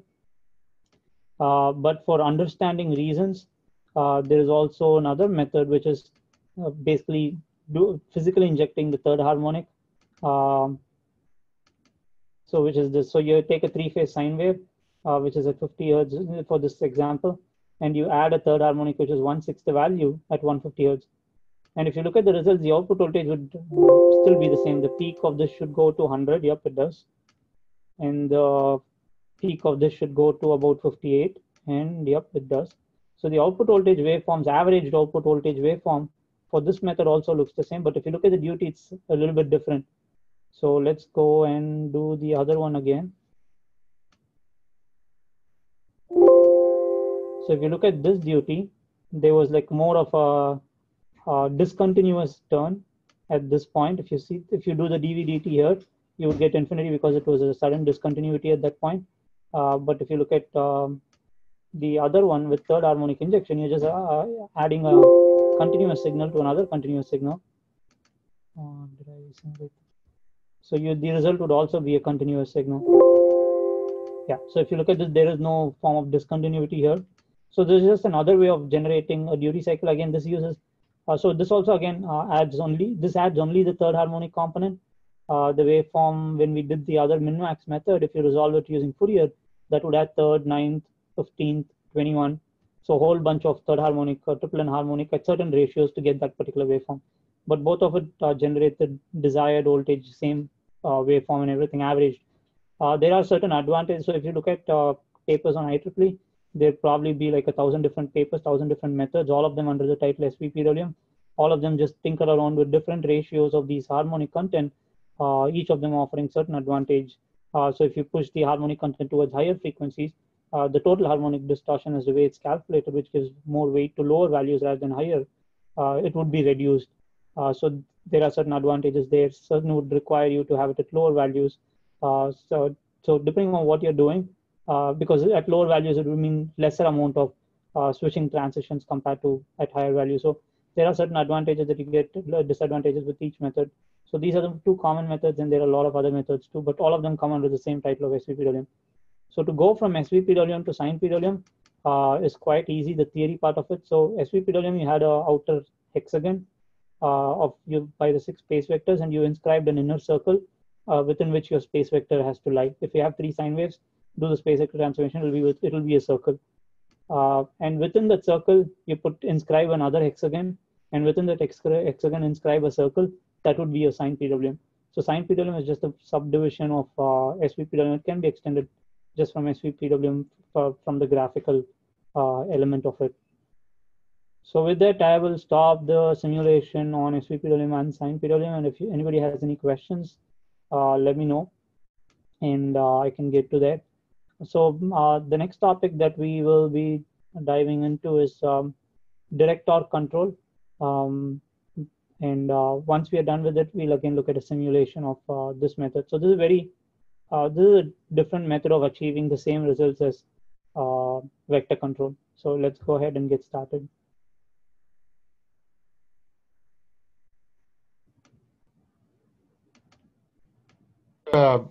Overview where we see, okay,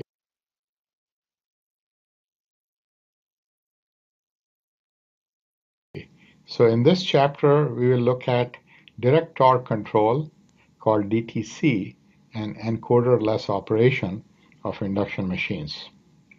So here's the overview where we see that this induction machine is being supplied by this inverter, and in doing so we are measuring the currents, and only 2 of the currents need to be measured because third one we can obtain by Kirchhoff's current law.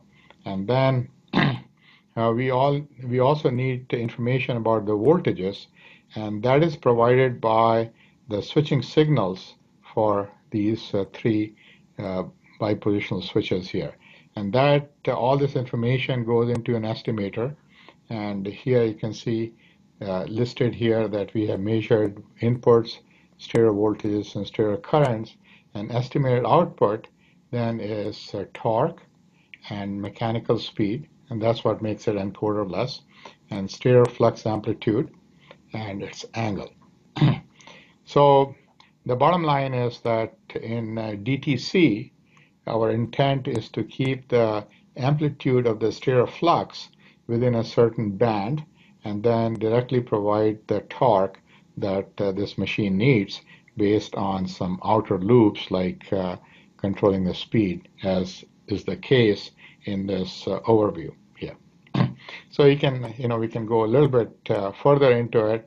We can see that we have a reference mechanical speed, then this estimated mechanical speed here, and the difference of these two goes into this PI controller, which gives the torque reference indicated by this asterisk sign, and then that is compared with the estimated electromagnetic torque that this machine is providing, and the difference of the two goes into this block, and we'll talk about that in a second. And similarly, this estimated speed that is coming out of this estimator goes into the amplitude of the stator reference flux. So it takes into account this flux weakening region in extended range of speed.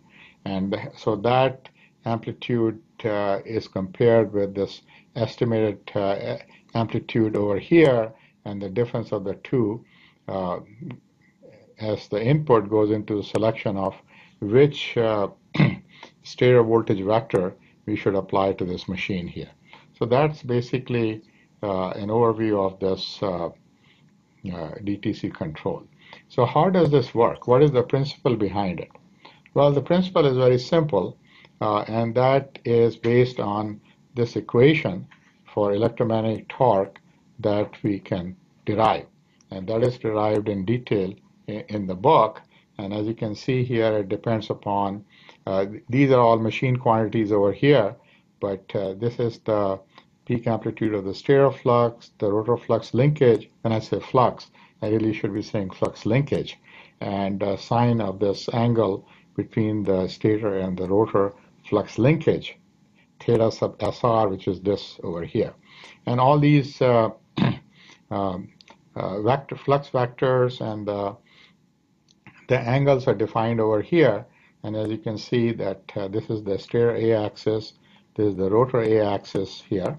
And so from with respect to stationary stator A-axis, this is theta sub m. As the rotor rotates, this is changing. And then this is the position shown of the rotor flux linkage, lambda sub r. And the point here to make is that rotor is really a short-circuited cage with a very small resistance of the rotor bars. So this flux linkage, because of the theorem of constant flux linkage, this flux linkage cannot change in a very short time, delta t here. So that's what it's showing here, that the rotor flux linkage at time t is pretty much equal to what it was, one sampling time before. And then, and the angle of this rotor flux linkage vector is shown with respect to, stator A-axis as theta sub r, and with respect to rotor A-axis as theta sub r with superscript a.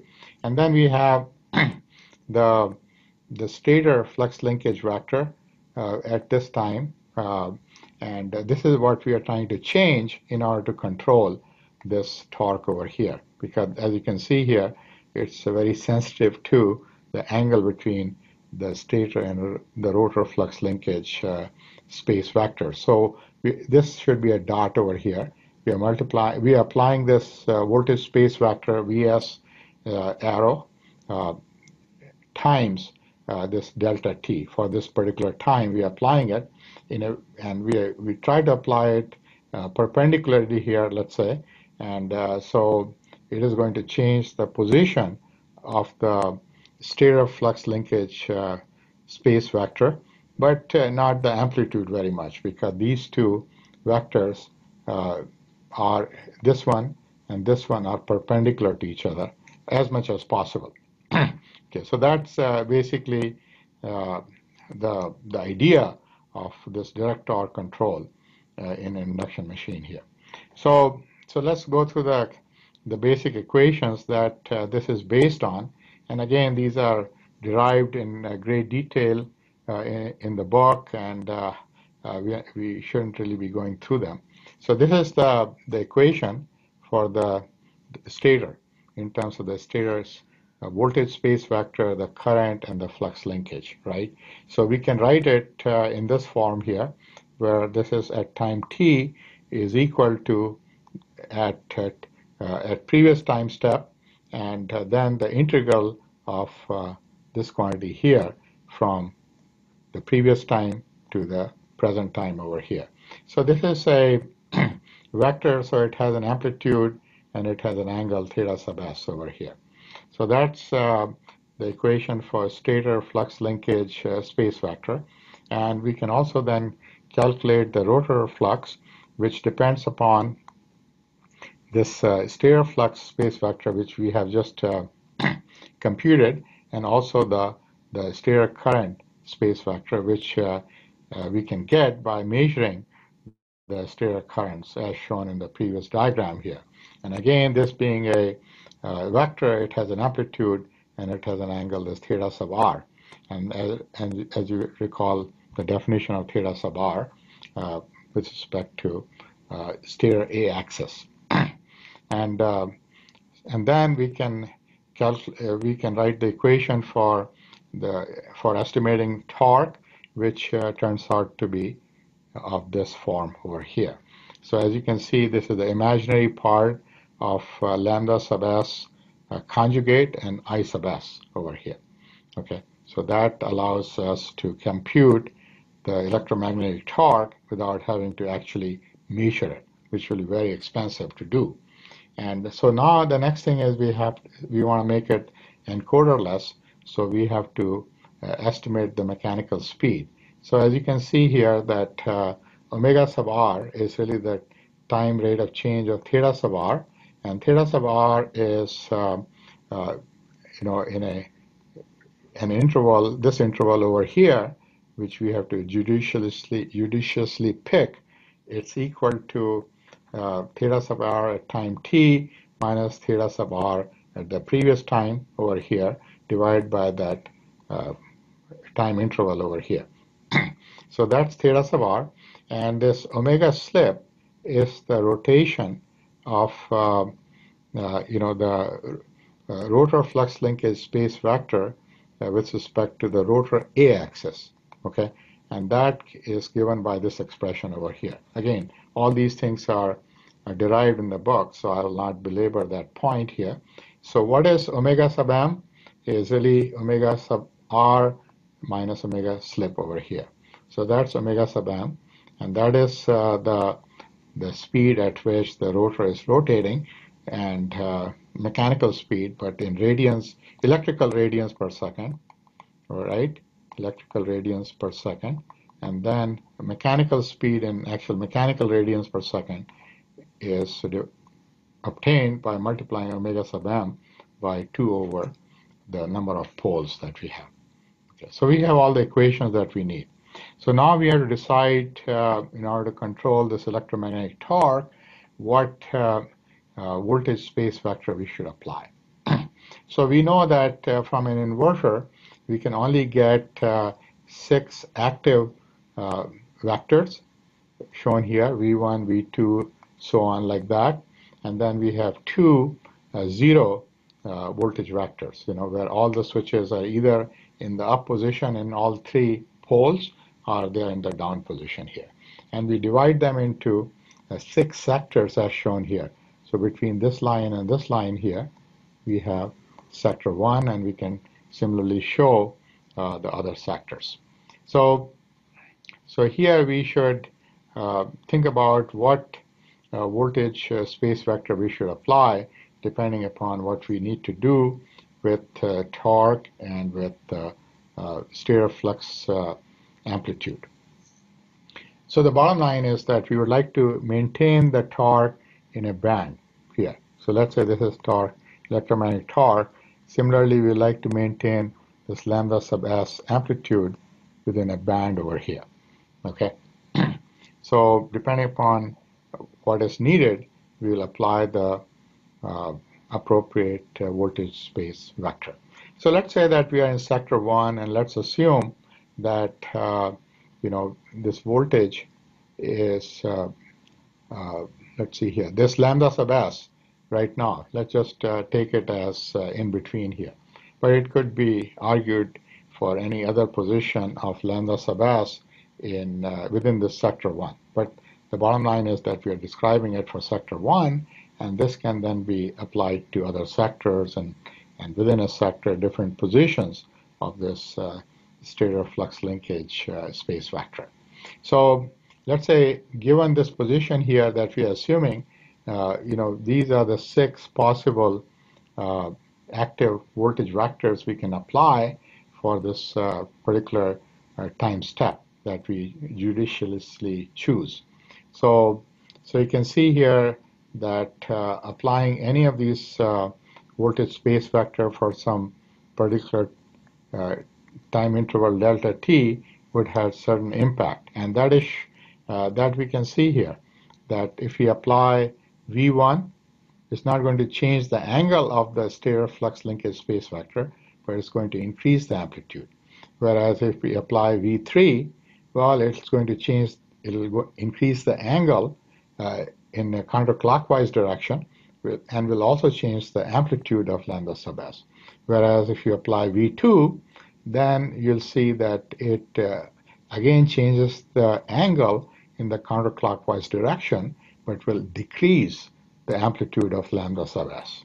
Okay, so with that knowledge, we can very easily, actually, I probably should have talked about it with this slide, but it's just you can see it more clearly here because all the information is here in the single slide. So you can see selection of stereo voltage space vector, and if you want to increase the electromagnetic torque and you want to also increase lambda sub s amplitude, it makes logical sense to apply V3 as I explained earlier. And if you want to increase this torque but want to decrease this, then it makes sense to apply V2. Similarly, you can talk about the effect of V4 and V5. But, like I mentioned to you earlier, that we have other possibilities of applying zero voltage vectors, especially if you are within this electromagnetic torque band and you're within this flux uh, linkage amplitude. Did I say torque band? I meant to say hysteresis band. And similarly, if you are within this hysteresis band of lambda sub s, amplitude and torque, uh, electromagnetic torque, uh, hysteresis band, if you're within that, then maybe you want to apply zero voltage. Okay, so that's the effect of zero stereo space vectors are shown here. You're not applying any voltage for a certain interval delta t. So what's going to happen is that this you're not applying any change in the stator voltage, so this this sign should really be approximately equal to 0. So the change in the position of the stereo flux linkage vector would be essentially 0. So theta sub s would not change. Okay. What is happening to theta sub RA? Uh, well, that with respect to A axis, that is also not going to change very much. So this is also equal to 0. Okay. So again, this rectangular you see is approximately equal because, as I mentioned earlier, rotor is a short-circuited cage. So with respect to its own axis, capital A, this rotor flux linkage is not going to change. So this is going to be essentially 0. And so theta sub, the change in the rotor flux linkage space vector is really made up of these two changes. See the rotor is rotating, so this theta sub m would change. So rotor A axis was here at previous time step, and rotor A axis is over here. So there is a change in this mechanical angle, but this essentially is 0, this part over here. So you can see that this again is approximately equal to theta sub m, because this part is essentially 0 here. Okay, and then you can see that sine of theta sub SR is really the difference of these two over here. But for small values of angle in radians, you can say the sine is the same as the angle itself here. So you can see that this is approximately the same. So this electromagnetic torque is some coefficient k times, and we had this equation in detail, But if you assume that the amplitudes have not changed very much, then this electromagnetic torque is the difference of these two angles here. And you can see here that since this is equal to 0 approximately, and theta sub r is equal to minus delta, change in theta sub r is minus delta theta sub m from this equation here. Well, change in theta sub r is this here, but there's a minus sign here. So that's why we get this equation here. Okay, so you can see that there is a different, this electromagnetic torque would change a little bit if we apply 0 stereo voltage space vector here. So that's what would make this electromagnetic torque move up and down and like this here. And we want to make it within this band here, right, for electromagnetic torque here. So here is a Simulink block diagram, which we should go through in detail. It's a fairly complex diagram, but here it shows that here is the the reference speed mechanical, and let's say you want to keep this constant. So if that is the case, this change here is equal to 0. You don't want to make any change here. And there is a step change in load torque here. So we have done this in other chapters as well. Well, there is a change in load torque as a step, but we want to keep the mechanical speed constant. That means this change is 0, or you have this reference mechanical speed here. And so here we can see that all this information that I mentioned to you earlier goes into this estimator block over here, and from here we have we estimate the mechanical speed, and that goes into the reference speed compared with the reference speed, and using this PI controller we compute the electromagnetic torque reference here, and that is compared with the electromagnetic torque estimated in this block over here, and and same thing we do with the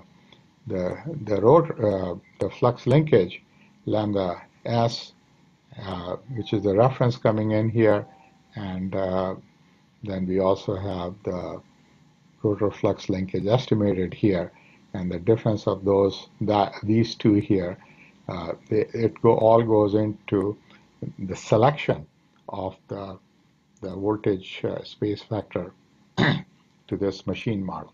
So when I say actual, it's really not an actual machine, but it's the model of the actual machine here. So the results we see in this slide here, where we have this reference torque coming in, and then the estimated torque over here, they pretty much have the same waveform in both cases. And then we have the reference speed is in red, which is constant, and then you have actual speed in blue here, and this is the estimated speed over here. Okay, so they also look pretty much the same, and this is what's happening to the stereo flux linkage vector amplitude over here, and you can see that this red is the estimated value, and a reference value, I should say, in red, and then estimated value is in green here. So that's within a tolerance band, you can see here. And you can see that both rotor and stereo flux linkage space vectors, they are pretty much, the amplitude is constant, and maybe a slight jitter because of the thickness of the hysteresis band, and here the position is plotted in XY coordinates, alpha and beta coordinates here. So this is basically it, and this is quite common way to control induction machines. If you use this approach, one of the drawbacks, as one may say, is that the switching frequency of the inverter is not constant. But there are other ways to get around that as well.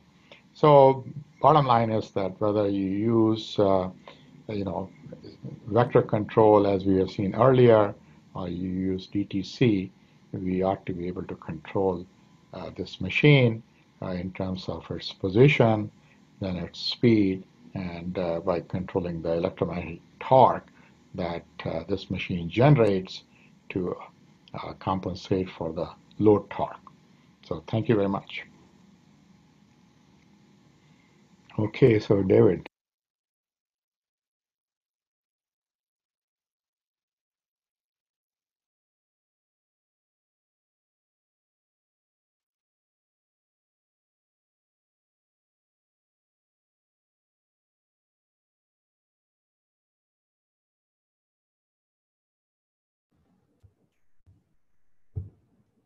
So in this part of the presentation, we will look into a simulation of direct torque control, and it's implemented the way that Professor had mentioned in the video using hysteretic control.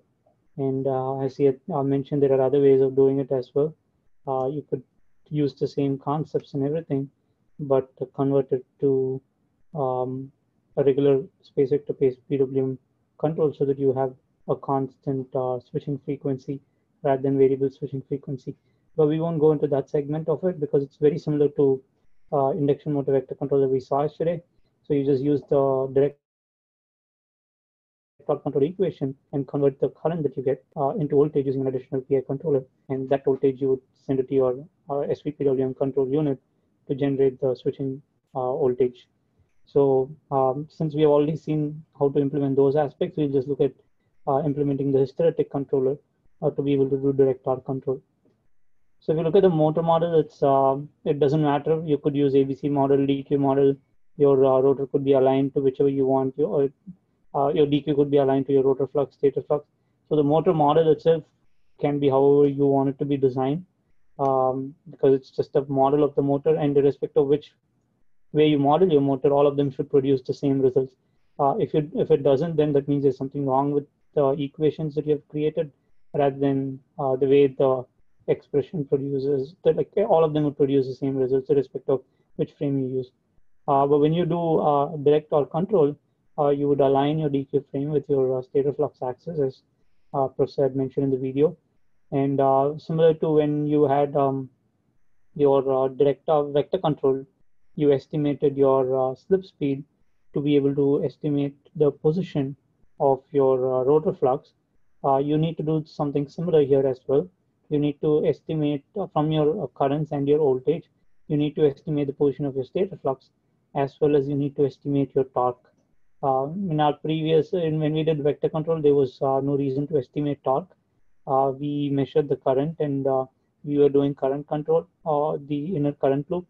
But if you are going to do a torque control, you could do that to scale your current reference converted to torque, and then use the estimated torque instead of the current to close the loop there.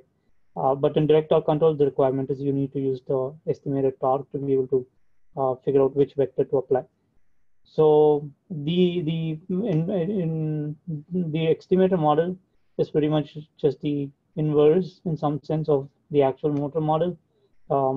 Here in the motor model, you apply voltage and the torque, and it gives you the currents and the speed. And in the estimator model, you take those currents and then determine what the mechanical speed was, what the torque was, and then where the stator flux position is, and the stator flux value as well, the magnitude of it. So once you have all of these information in the estimator model, solve them using the equations that were mentioned in the video, as well as they are given detailed in Professor Mohan's Advanced Electric Drives textbook. Once you have those values, you can convert them into the required torque and the vectors that needs to be selected. So before we convert them to required torque, so in this simulation, we are going to be controlling the speed of the motor. So to convert from speed to torque, we do the same thing as we have done in all of the simulations so far, starting from day one till today. You just add a PI controller and tune the controller for a transfer function of 1 by Sj or 1 by Sj plus b. So you tune your PI values, and none of those change compared to other control methods. Those will remain the same. And the output of it would be the desired reference torque uh, that you need. And once you know the torque that you need, and the estimator gives you the estimate of the actual torque that's in the motor, estimate of the torque that's in the motor, you can determine the difference between what is desired and what's actually present. So the delta torque would be needed to determine which switching state to apply. And similarly, the estimator model will give you an estimate of what the stator flux is, and you know what the desired stator flux needs to be. Again, we are not looking into field weakening at this point. Not we won't be talking about it in this video either. So this flux value we are going to keep constant, which is going to affect the magnetizing current, which is linked to this magnet flux. So the stator flux we are not going to change. So we know what the desired value is, and we can estimate what the actual value is. And the differential flux would again be needed to control which space vector that you select. And depending on the position of your flux space vector, which sector it is in, again, the switch state is going to be determined by that too. So these three parameters go into this module, and then it determines which of these switching vectors that we saw, the six active vectors and one zero vector, two zero vectors. So which of these 8 vectors need to be selected would be determined by the delta torque, the difference in the torque between required and estimate, the difference in the stator flux between the required and the estimate, and which sector your stator flux is at right now. Depending on that, you would pick 3 vectors, what was it, and then apply those vectors in sequence one after another. And pretty much that would generate your output voltage. Once you feed those switching vector to your inverter, that will generate your on-off voltages, and that voltage would then go to your motor, and then it would generate the currents, and then the whole loop closes itself again. So for this example, we would be running on the actual motor that we have in our lab, which is, as I mentioned, less than 100-watt motor, really small motor. And because it's a really small motor, its inertia value and its the time constant is quite small compared to what you would get with an industrial scale motor. So the effect of those small time constant you would see when you run direct torque control. And when you're running direct torque control for really small motor, that might not be the best control strategy to use unless you can get really high switching frequencies. Okay, so let's go ahead and run this model. So we are, let's get the data. So we are stepping the speed. Initially, it's at 152 radians per second. And at time 1 second, we are stepping it to 100 radians per second. And the load torque. So initially, the load torque is 24 millinewton meter.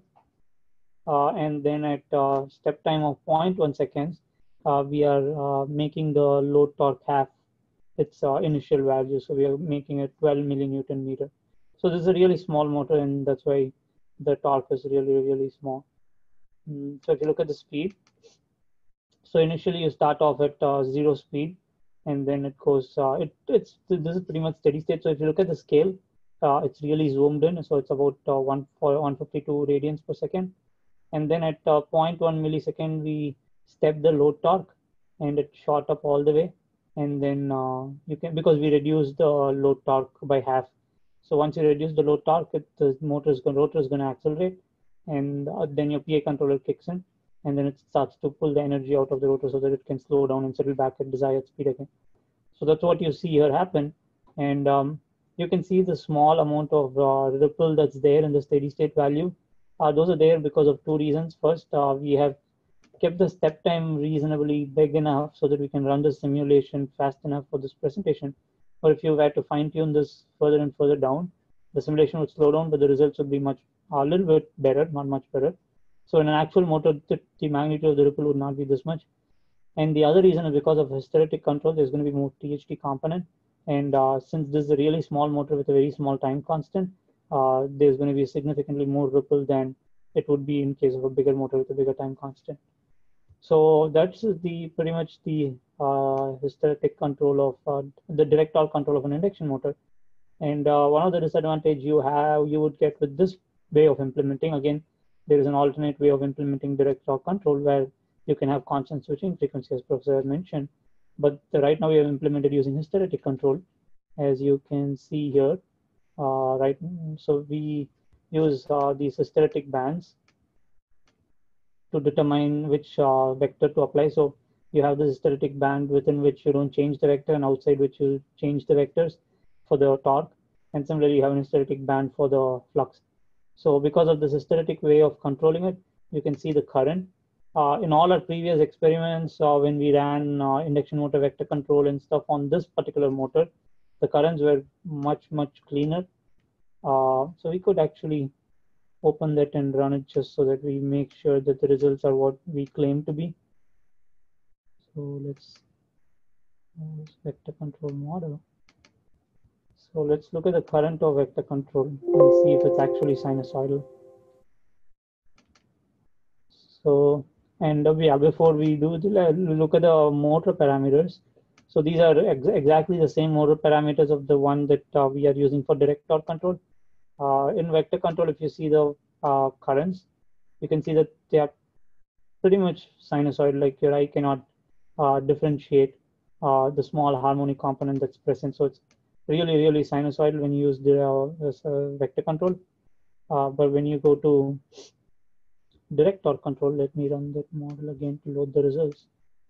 So when you look at the direct torque control results, you can see the current has a lot of ripple content on it. It follows an overall sinusoidal profile, but there's significant ripple content. So this current ripple is what caused the ripple in the speed. So some of this ripple current again is due to small step time, big step time we have used to solve, accelerate the solving. That's probably account for like 10 to 15% of this ripple, but the remaining majority of the ripple is because of using a hysteretic band rather than a fixed control switching frequency. And this again, this level of THD is because of the low time constant of the motor in consideration. If we were to do the same simulation in the megawatt level generator that we did in MATLAB and we also looked at in the previous simulation for DFIG, then this ripple would be much lower because that has a bigger time constant. So with that, I'll end this simulation, and we'll go back to the last video for this session, which would be on which would be on permanent magnet vector control. So once we are done with vector looking at the video, which should be about 10 minutes, we will look at doing a simulation of the same and looking at the hardware implementation as well. We won't run the hardware, but we'll look at the hardware model, a control model, because there's a little bit of concept that goes into permanent magnet hardware implementation as opposed to induction motor. So we'll go over that point as well. And we should be done quite early, around 11:15, 11:30, after which we'll take a lunch break and then come back at 1:30 to get a summary of all 3 days, what we learned from Professor Mohan. All right, so let's go ahead and start this video. We will look at vector control of permanent magnet. So in this chapter, we will look at vector control of permanent magnet synchronous motor drives, sometimes also called PMAC drives. So in this, looking at the cross-sectional view and just a two-pole machine, we see a north and south pole on the rotor and then three-phase winding on the stator. And this pole pair is producing a sinusoidal flux density distribution that is reaching the stator windings, and that is represented by this space vector BR, and the d-axis is always aligned with this BR space vector, and q-axis of course is at 90 degrees here. So we can see that in the d-axis of the stator winding, the flux linkage is given by this expression, LS, which includes the magnetizing plus leakage, times ISD, and the field flux from the rotor reaching the stator. And in the q-axis, there is no field flux, so it's only this expression over here. All right, so we can write in a very similar manner the D and Q axis voltage equations, and we can then express these two equations in this form here in terms of bringing the dt term to the left-hand side. And then we notice that from the previous two equations, we have lambda SD and lambda SQ, and we can substitute for lambda SD and lambda SQ, and then they will give us the, you know, as, this lambda terms can disappear from here. All right, so here we can see that uh, the torque expression is very similar to that before, and we can substitute that for lambda SD ISQ and lambda SQ ISD, and what we see here, the two other terms cancel out. We are only left with this here. And d omega mechanical dt is given by this electromechanical equation, and where omega m in radians per second is p over 2 times the mechanical speed. Okay, so it is kind of useful to have per phase a steady state equivalent circuit where we see that uh, uh, this is what it looks like here, but we should see the derivation of it, and that we can see here that in steady state, ddt terms are 0, so VSD and VSQ are given by this expression, and if you multiply the second equation by j on both sides and add them together and then convert them into space vector form, then we have this expression here. There's a slight error here that this bracket should include j over here. So now from this space vector equation, we know how to go to the phasor equation, which is given like this here. And here we can see that the peak of this phasor, that's the voltage generated uh, in the stator A-axis winding due to the rotation of the permanent magnets is its peak is given by this expression, where this quantity constant Ke is given by this. So it's this peak is proportional to omega sub m. Yeah. And then we can go and uh, simulate this in this DQ reference frame, where these two quantities, reference quantities, may be coming from some outer controller. And if you look at the equation for VSD and VSQ, only this part pertains to d-axis, and this is really the compensation term. You can think of it as a feed-forward term.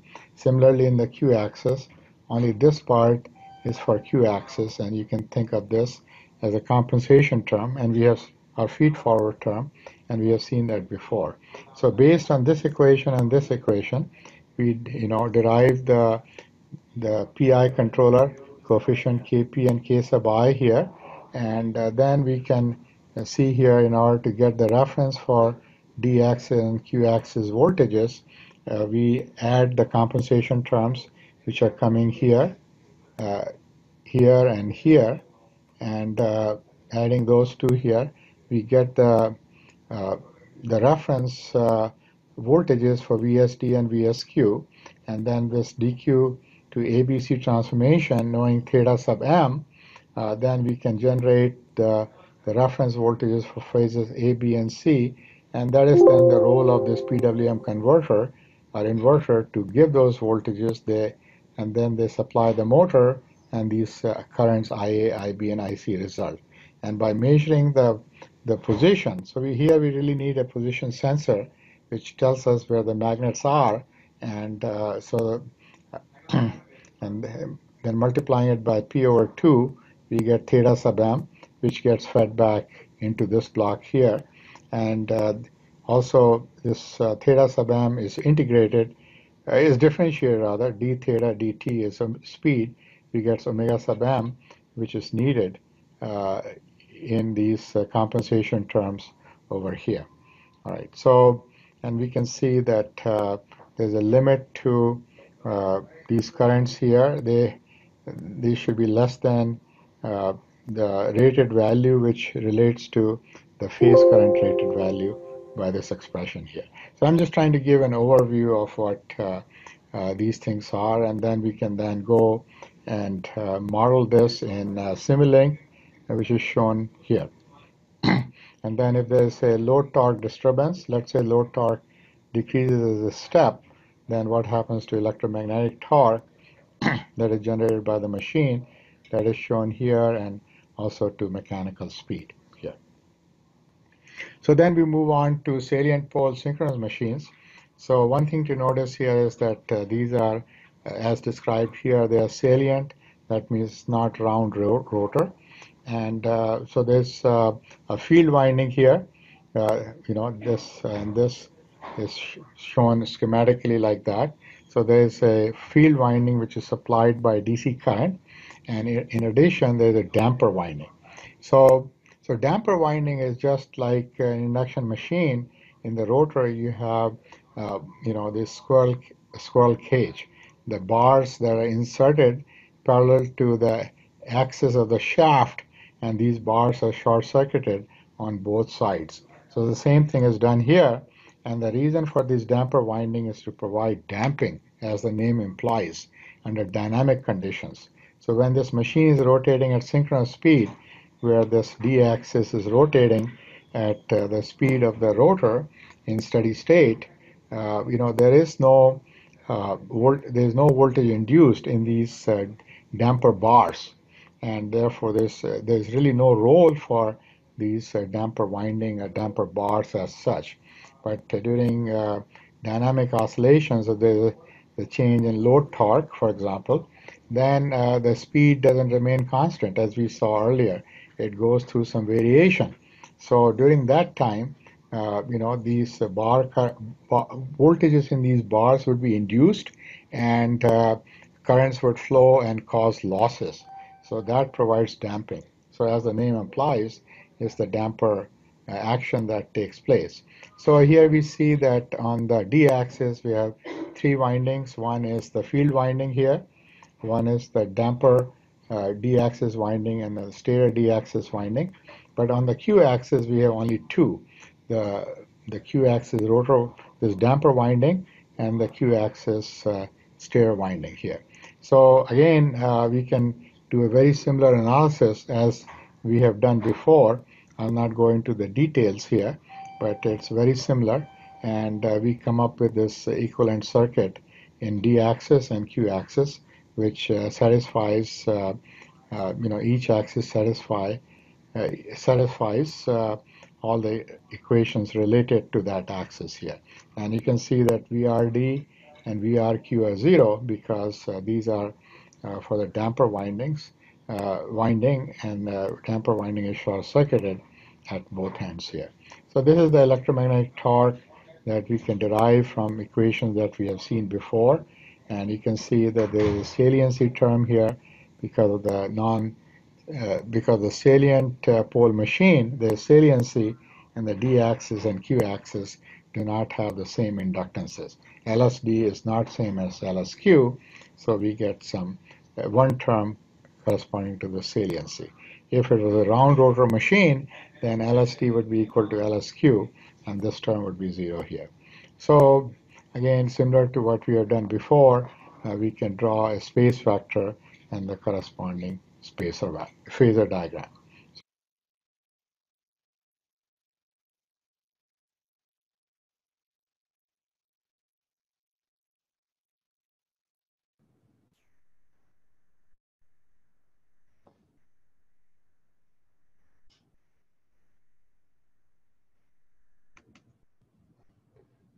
So this is going to be the final simulation for today. And after looking at the simulation, we will take a 2-hour lunch break and then come back for the afternoon session, which would probably last for about an hour. So let's go ahead and get started with our last simulation, which is going to be on permanent magnet synchronous motor vector control. So for this model, we'll be only looking at surface permanent magnet and not interior permanent magnet. So the difference between them is, as the name suggests, in a permanent magnet synchronous motor, the magnets at high power at least are usually on the rotor, and yeah, it's always on the rotor, and then the stator has your stator winding. And on to the rotor, these neodymium magnets most likely are glued to them. So if it's glued onto the surface, they are called surface permanent magnet motor. And if the rotor has slots drilled into them, and these magnets are put inside them, it's called interior permanent magnet motor. Each has its own advantage and disadvantage. So if it's going to be a motor rotating at really high speeds, and you have a permanent magnet motor, surface permanent magnet motor, which is glued on the rotor at very high speeds, these magnets start to experience force, centrifugal force, pushing them outward. So they could rip the glue apart and kind of come crashing and damage the whole motor. So the interior permanent magnet is advantage in that respect, but interior permanent magnet ends up being a little bit more expensive to manufacture compared to just surface permanent magnet where you just stick them with glue and call it a day. So even in surface permanent magnet, when you go to really high speeds, there are way of getting around this centrifugal force acting outward, damaging the motor. So those of you who probably have worked with quadcopters where you've seen the BLDCs, which rotate at really, really high speeds, you would have seen that they have a external rotor rather than an internal rotor, and the magnets are on the external rotor. So what happens is when you rotate at really high speeds, the centrifugal force acting on the magnets would push them outward towards the frame of the external rotor so that it does not go towards the air gap as it would in case of an internal rotor. So that kind of does away with the problem of the magnets, tearing apart in case of high speeds. So an external rotor would actually help and kind of push into the glue and make it stick harder due to the centrifugal force. So each has its own advantage, disadvantage, and surface is permanent magnet is cheaper to manufacture. IPM is more expensive. But one of the other advantage you get with IPM is due to the LD-LQ difference being present. So as you saw in the video, when you have surface permanent magnet, LD and LQ are both the same.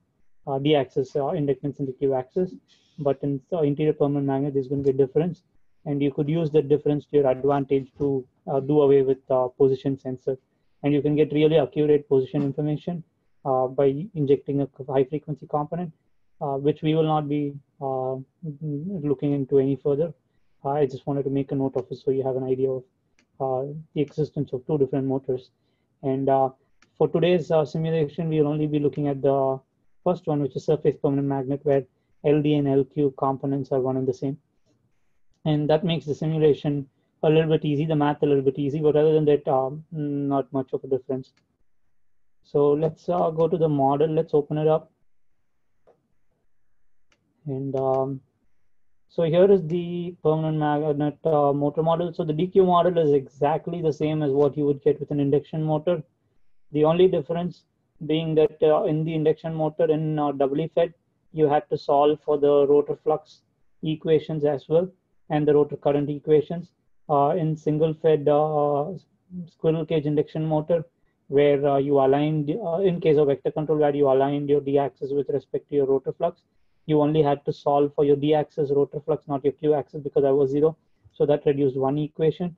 DFIG was 4 equations compared to ABC model, which would have been 6. DQ model of DFIG was 4 equations.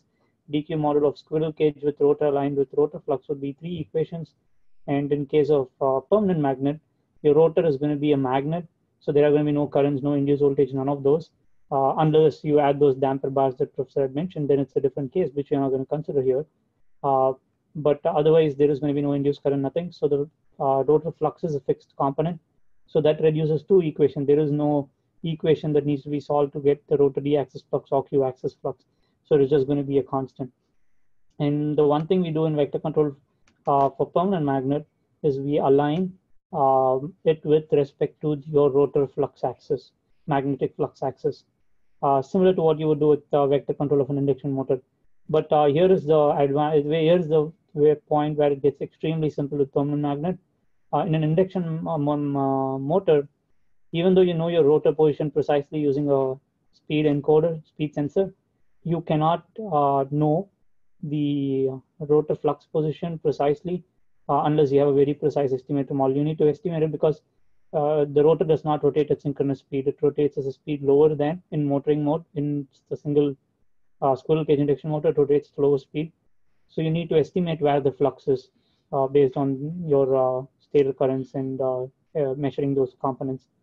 In case of permanent magnet motor, it's called synchronous motor because the speed is synchronous speed at steady state.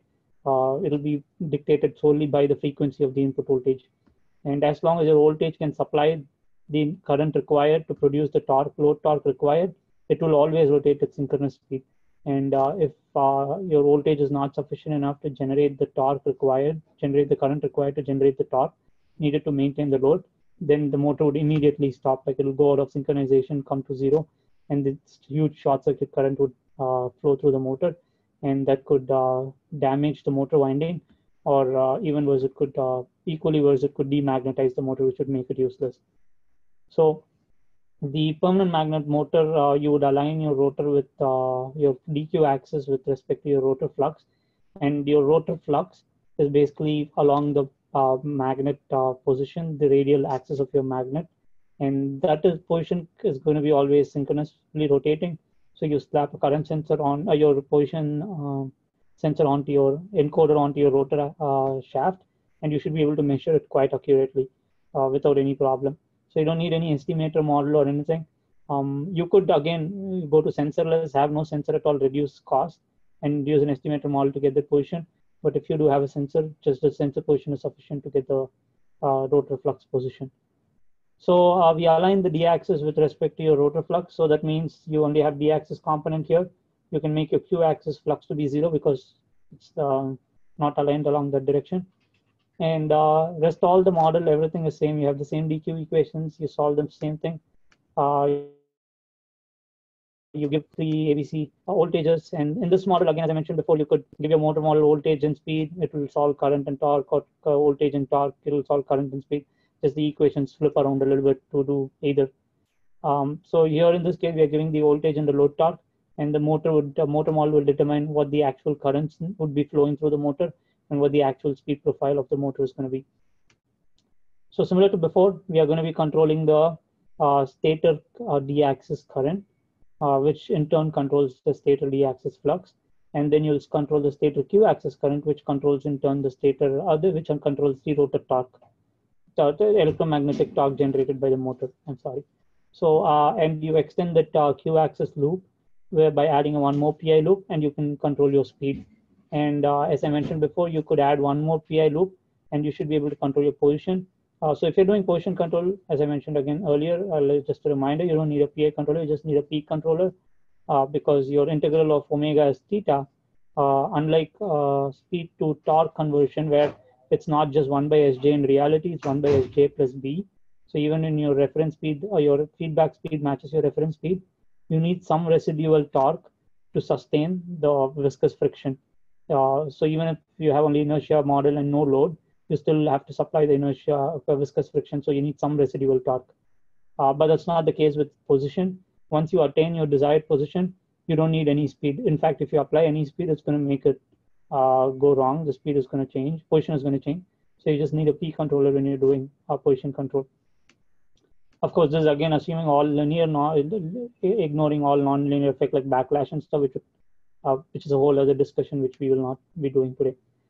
So that's pretty much it. Let's go ahead and run the simulation and see. So right now, let's see what are the parameters at which we're running. So this permanent magnet motor is again really small permanent magnet motor that we use in the lab. You could check out the motor here on the Cyamble website that I mentioned yesterday in the lab experiments. So even if you don't have the hardware, you could still do the simulation, and the lab experiment talks about the simulation as well. And you can download the software free. It'll always be free. You can use it for learning purposes without any restriction. So it gives you step-by-step procedures to how to build a permanent magnet synchronous motor, vector control, and simulation. And then finally, you have the hardware as well. But if you're interested only in the simulation, you could do just the simulation alone. I think I should have an image somewhere here. Oh, it should be in the basic drives.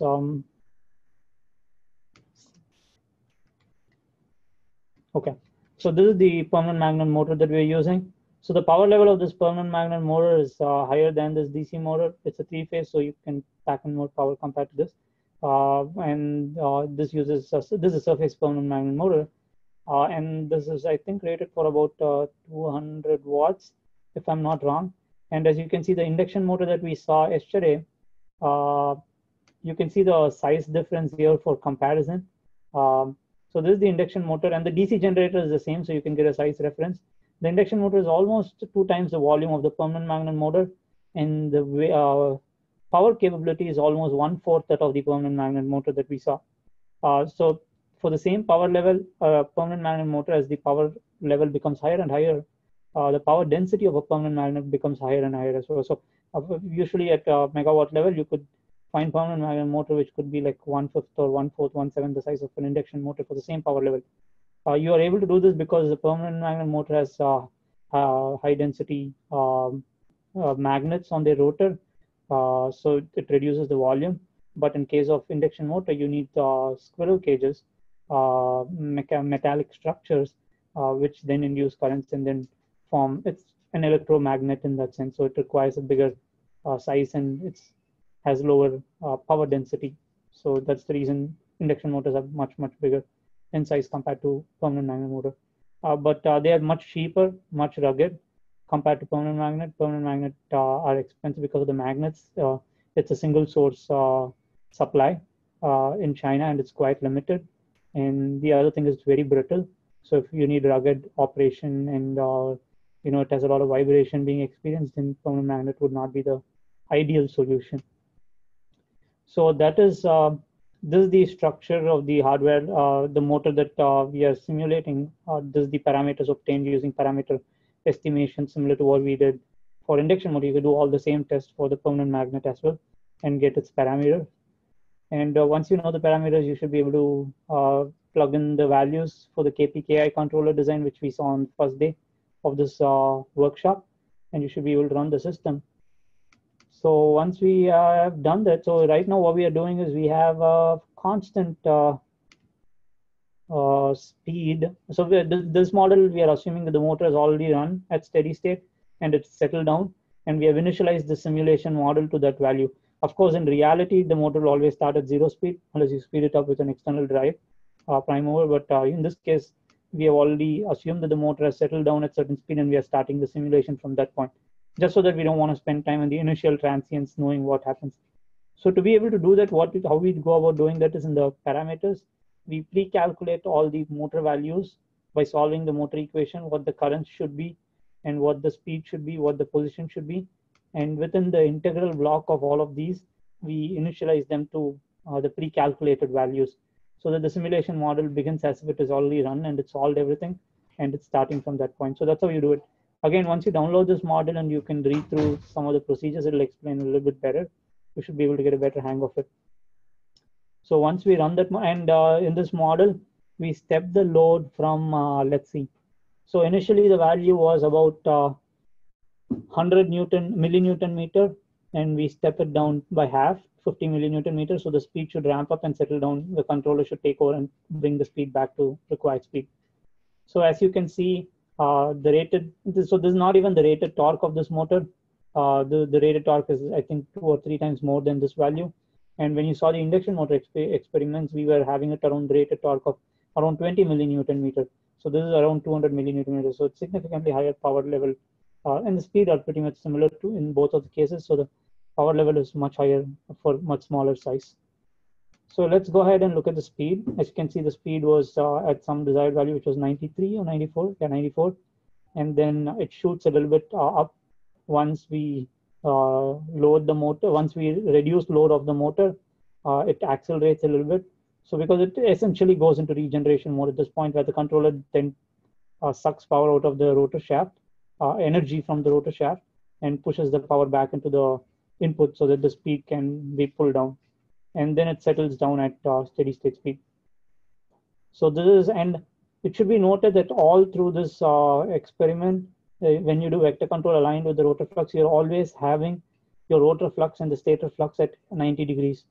In an induction motor, that happens because of the equations, or magnetic equations. because of the induced voltage and the induced current, it's going to be at 90 degrees. But in a permanent magnet, that needn't be the case. You always maintain at 90 degrees because that's the point at which you get maximum power for the minimum amount of current, or maximum torque for the minimum amount of current. So because the formula for torque is a product of your rotor flux times your stator flux times your angle between the two. So a sine of the angle between the two. So if it's at 90 degree, that becomes the maximum point. So you could have minimum amount of stator flux or a stator current, which would cause the maximum amount of torque for at 90 degree. And once the angle starts reducing, you would start losing. You would have to inject more amount of current to generate the same amount of torque. So that's the reason we always maintain a 90 degree, but that's not a requirement. You could maintain it lower too, but it's preferable to do that. And so that's your speed. And if you look at what was the other thing that I wanted to show, the current waveform. So let's just look at the DQ currents. As you can see, the currents are pretty smooth and nice. It's going to be DC quantities because we're in DQ.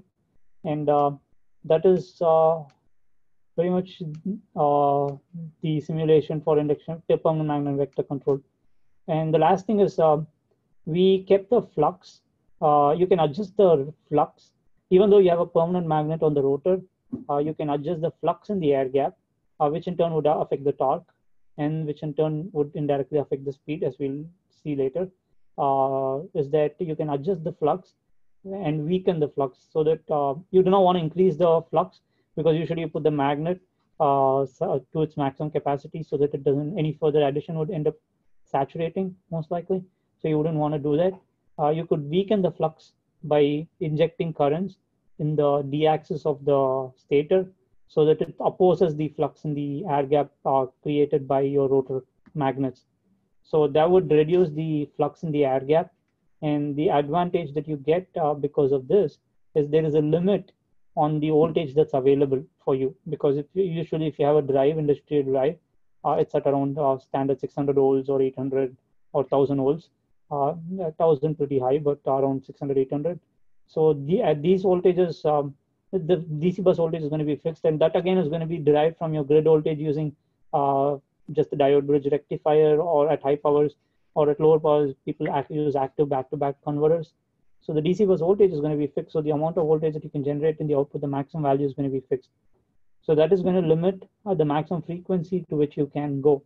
So if you weaken your field, which in turn would reduce the maximum torque you can achieve, if you can sacrifice on the maximum torque, it will allow you to go to speeds higher than what you can with just the rated flux. So that's when you would do field weakening, and it's pretty much done in every drive that's available in the market. One of the obvious question would be, why not just increase the voltage, design the drive better, or design the motor such that it can reach high frequency so that the flux is of appropriate value so that you don't need field weakening. The problem is the supplier of the drive and the supplier of the motor might not be always the same, and there might be coordination between the two. So you deal with whatever drive you have and whatever motor you have, and if you need to push to higher speeds, you just do field weakening to get around the limitation rather than having to work around with designing a new motor and stuff. So that pretty much completes our discussion on permanent magnet vector control as well. And so with that, let's stop this. So since we have a little bit more time, around 30 minutes, let's utilize some 10 to 15 minutes of it. Oh yeah, there's one more thing that I forgot to mention. So when we go to real-time control, you need to, there is a little bit of difference in the way you implement real-time control for induction motor as opposed to permanent magnet synchronous motor. So in an induction motor, if you look at the rotor, if you ignore the fact that the rotor bars are going to be slanted a little bit to avoid clogging, let's assume it's all parallel and perpendicular to the ground. In that case, if you dissect the induction motor radially, induction motor rotor radially along any angle, it's always going to be symmetrical. It is just a set of series of rotor bars, and you can dissect it along any bar radially, and you would always see it symmetrical. So that means when you start your motor, you don't have to worry about where your magnetic axis of your rotor is, because it's going to be induced voltage It does not matter which, if you stopped your rotor at 30 degree yesterday or 20 degree yesterday, 10 degree yesterday, it doesn't matter. It's all the same because it's perfectly symmetrical, at least theoretically. So you don't have to worry about where the rotor position is when you start your motor. So you can just start applying your fluxes and then use your estimator model to compute as if the position of the rotor was 0 all along. The induced voltage would do the rest of the job. But in case of permanent magnet motor, the rotor is not symmetrical. So it is symmetrical along the magnetic axis or perpendicular to the magnetic axis. But if you were to radially cut the rotor along any other angle, it will not have the same symmetry.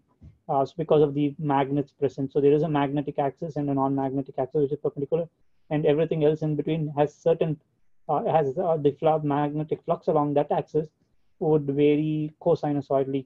So along 0 degree of the magnetic axis, it will have the full magnetic flux. Then cosine, it will vary cosine of whatever the angle is. So at 90 degree, it will be absolutely 0 electrical angle, I mean. So because of this non-symmetry, it is quite important to know where the rotor position is initially. So when you start your motor, because you align your DQ axis with respect to rotor flux. So if my rotor flux was at 30 degrees, and I assume that the rotor is at 0 degrees and align my DQ axis with 0 degree, then I won't be doing proper vector control. So in fact, I would end up having reduced torque because the angle between your D-axis flux and your stator flux and the rotor flux would not be 90 degree, which is desired for maximum torque for minimum current, but rather 60 degree because it's 60 minus 30, the initial position. So you would have to apply more current to generate the same amount of torque, which would lead to more losses.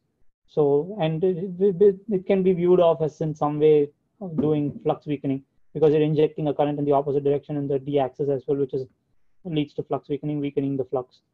So to avoid that, you need to know the exact position of the rotor magnet. To do that, there are multiple ways. So the easiest and the obvious way would be to use a position encoder, an absolute position encoder. So the encoder that we have seen so far, so if you go to, so the encoder that we use in all our labs here is this encoder, which is a quad B encoder. So it gives you number every time the rotor turns. If it turns by say 0.1 degrees, it gives you one on pulse. So every 0.1 degree it gives you a pulse. So you count the number of pulses, you can know how much position has been traversed. Differentiate the position, you get the speed. So that's how we determine the position and the speed. So this does not tell you what the initial position of the rotor was. So that's the limitation of this kind of encoder. But the advantage is these are extremely cheap. So if you use something called an absolute encoder, which has a digital processor which integrates and does retains the initial position and stuff. So if you use that kind of integrated, you will be able to get the initial position of the rotor as well. And these are a little bit more expensive compared to incremental, and a little bit like 2, 3, 4 times expensive compared to incremental encoders. And also they have a little bit of digital logic needs to be implemented to communicate with them. In this case, it's just an on-off pulse that you can count using a counter. So it's pretty straightforward. But in an absolute encoder, it usually some form of serial communication that you need to implement to read those values. So that is one way of fixing it. So it will give you the initial position at 30 degree. So you can set your DQ angle to DQ frames angle to be 30 degree initially, and then start your whole vector control. So that would be the expensive, easy way of fixing it. There are the cheapest way of fixing it would be what we do in the lab here, which is you know that your rotor is, you don't know where your rotor is, say it's at some angle 30, 40, 50, it doesn't matter. You initially excite your A phase with say very low voltage, like around 2, 3 volts or something, and you short the B and C phase and connect it to ground. So you apply 2 or 3 volts across your A phase, and your B and C phase are shorted and connected to the ground, and current flows to the A phase and returns back through B and C phase. So what happens is you have essentially created a magnetic field, stator magnetic field flux, which is aligned along the A phase. So if you have a magnet, everybody who has played with magnets when you're kids, if you have a magnet and you have another magnet on top of it at some angle, and you take your hands off, they will both snap together and align. So that's exactly what we are doing here. We're just playing with magnets essentially. So you apply some current in the A phase so that you create an electromagnet aligned along A phase, and your rotor could be anywhere. As soon as it sees that there is a magnet nearby, it's going to align its own axis with that axis so that the it comes to the lowest energy state. If it's at any other point, there would be some stored energy, and they always prefer lowest energy state, so they slap back on together. So your rotor magnetic axis would be aligned with your A phase magnetic axis, and you can then initialize your vector control at 0 degrees and start the procedure. If you look at most of the industrial drives that you can buy, at least some expensive ones, something about $200, $300, there'd always be something called a Hall sensor inside the rotor. So one of the disadvantage of doing the method that I mentioned right now is, say again, this is an assembly line, and you stopped your assembly line at the end of the day, and you went home, and next day you come and start the motor. You don't want to initialize to 0 the assembly arm, which was at some position. You don't want to suddenly jolt and come to some other position, just so that you can initialize your vector. So to prevent that, most motors would provide something called Hall sensor inside the motor. So what they essentially do is they measure the position, they measure the magnetic linkage along that particular axis. So when you turn on, and they discretize this so that when the magnetic flux is maximum, it gives you 1. And when the magnetic flux reverses, when it's positive, it gives you 1. When it reverses, it gives you 0. So you install a flux sensor, a Hall sensor along A phase, B phase, and C phase. And depending on where the rotary A position is, you would either get 100 or 110, 101. So you would get all those 6 combinations. It can't be 000, it can't be 111. So you'll get the 6 combination from which you can establish angle within a resolution of 60 degree. And if it's an N pole, more poles, then you can have more Hall sensors and further tone down the resolution of the rotor position by, so if it's 2 pole pair, it'll be 60 degree. If it's 4 pole pair, you can 4 poles, it would be 30 degrees. 8 poles, you can reduce the resolution to 15 degrees. So once you know, you can start your vector control with an approximate, say it's at 15 degrees or 7.5 degrees, and you can start it from that.